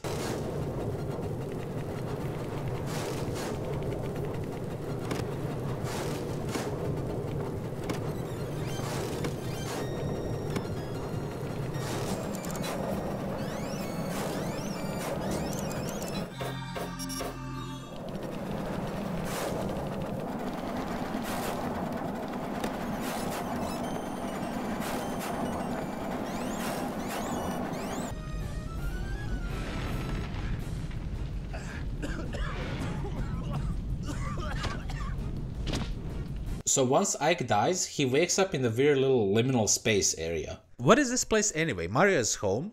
Like, this is never explained. I guess he lives here? Sad. Sad. That's a sad place to live. Ike calls out to Mario saying he wants to show him something, and the moment Mario appears before him, Ike fucking chucks the Philosopher's Stone straight at Mario, causing him to die from a time paradox. Get it? Because Mario is inside the stone, trapped, so throwing it at Mario causes past and present Mario to collide. That is pretty clever, I gotta give them that. Ike again celebrates while vanishing, and then the final cutscene plays, same as before. Wow, what a beautiful ending. But is it though? Is it? At least now we know that Wagner isn't getting his grubby little paws on the Philosopher's Stone, and I guess you could say Margaret and Dana definitively weren't switched just because we weren't shown, you know, a clear contradiction like in the other X ending. But Helen still fucking dies. And Wagner is still gonna be, you know, absorbed in his research, but this time around he's not gonna have anything to show for it. So that's still fucked. Like, all of the medieval families' lives are just fucked. And poor Eckert's life is still fucked, because we won't be able to prevent the murder. So now the murderer is gonna kill his wife and his child, because remember how Mario says in the 80s that he just took the baby because the killer was going to kill the baby as well anyways. So now they're just gone. Awesome. Man, even the truest of the true endings are so fucked up. Like, genuinely every single one of these endings left a bad taste in my mouth. Oh yeah, so these X endings 100% confirm that Ike is undeniably Wagner. So then that means that the E ending is a confirmed incest ending. Wow, great. What a great game. Like, the whole Wagner-Ike retcon thing they did in the E ending is completely null and void because of this. I don't understand why the dev insisted on like checkmating themselves into incest. These guys are fucking messed up. I can't believe I'm finally saying this, but that's it. That's the game. Originally I wanted to talk about all the side quests this game has, but it's nothing worth mentioning honestly. They're all like the Sybil and the kitten part, where you just talk to an NPC you're never gonna see again. Like, the most impactful side quest I can think of is the, you know, preventing the killer from killing Eckert's wife thing, but even then you just like, in one of the endings you see a shot of Eckert and his wife instead of just Eckert, so it's completely like whatever. So I just didn't bother. Getting all of the endings was enough for me. I also originally wanted to talk about Time Hollow. It's a visual novel for the DS that's basically the sequel to this game. It's published by Konami and made by the same like devs who made this game, and it's about a guy using time travel to prevent his own death. Like, sound familiar? But obviously I didn't decide to cover it in this video, but who knows, I may down the line just make a separate video on that game. It still sounds very interesting. Finally, I just want to say thank you and I'm sorry to the Shadow of Memories wiki community. It really wasn't my intention to just go this hard on this game, but I couldn't resist. Like, I thought this was gonna be a great hidden gem game, but sadly it isn't. And it makes me feel so bad, because the only people who are talking about this game to this day are all the super fans, and they pretty much, you know, used all of their like info, knowledge and guides to just make this videos. And I feel bad, but like, come on, it's not a perfect game. I think we can all say that it's not a perfect game. And I feel like I'm going insane. Like, look at the reception section of the Wikipedia article for Shadow of Memories. Good adventure games on consoles are rare, and even if you normally don't like adventure games, this one is worth checking out. It lures players in like few others in recent memory. Huh? Were we playing the same fucking game? IGN's David Zdurko, I'm so sorry if I butchered your name, called the story one of the deepest and most engaging that has ever been told through a video game. Excuse me? What the fuck? Johnny Minkley of Computer and Video Games magazine called it a brilliantly conceived, wonderfully executed game. Like, it just keeps going, dude. In 2011, Adventure Gamers named it the 68th best adventure game ever released. I genuinely can't believe we were playing the same game. Like, that's of all time. That's insane, dude. I feel like the kid in Orient Express when he can't hear the sleigh bells when everyone else can. Am I the problem?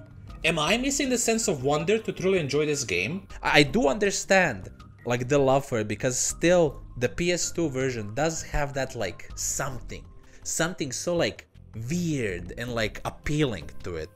But when you actually, you know, think about the story, which is, as I said many times before, the story is the game. It doesn't make any sense, and then for me it just all falls apart from there. So once again, I'm sorry. Well, I guess that's it then. I'm gonna go get a drink to celebrate surviving this video. Is it really over? Have I actually accomplished anything? Will anyone actually like, comment and subscribe after this video? Will people decide to check me out on twitch.tv/strange_loop with the E at the end after this? I guess time will only tell.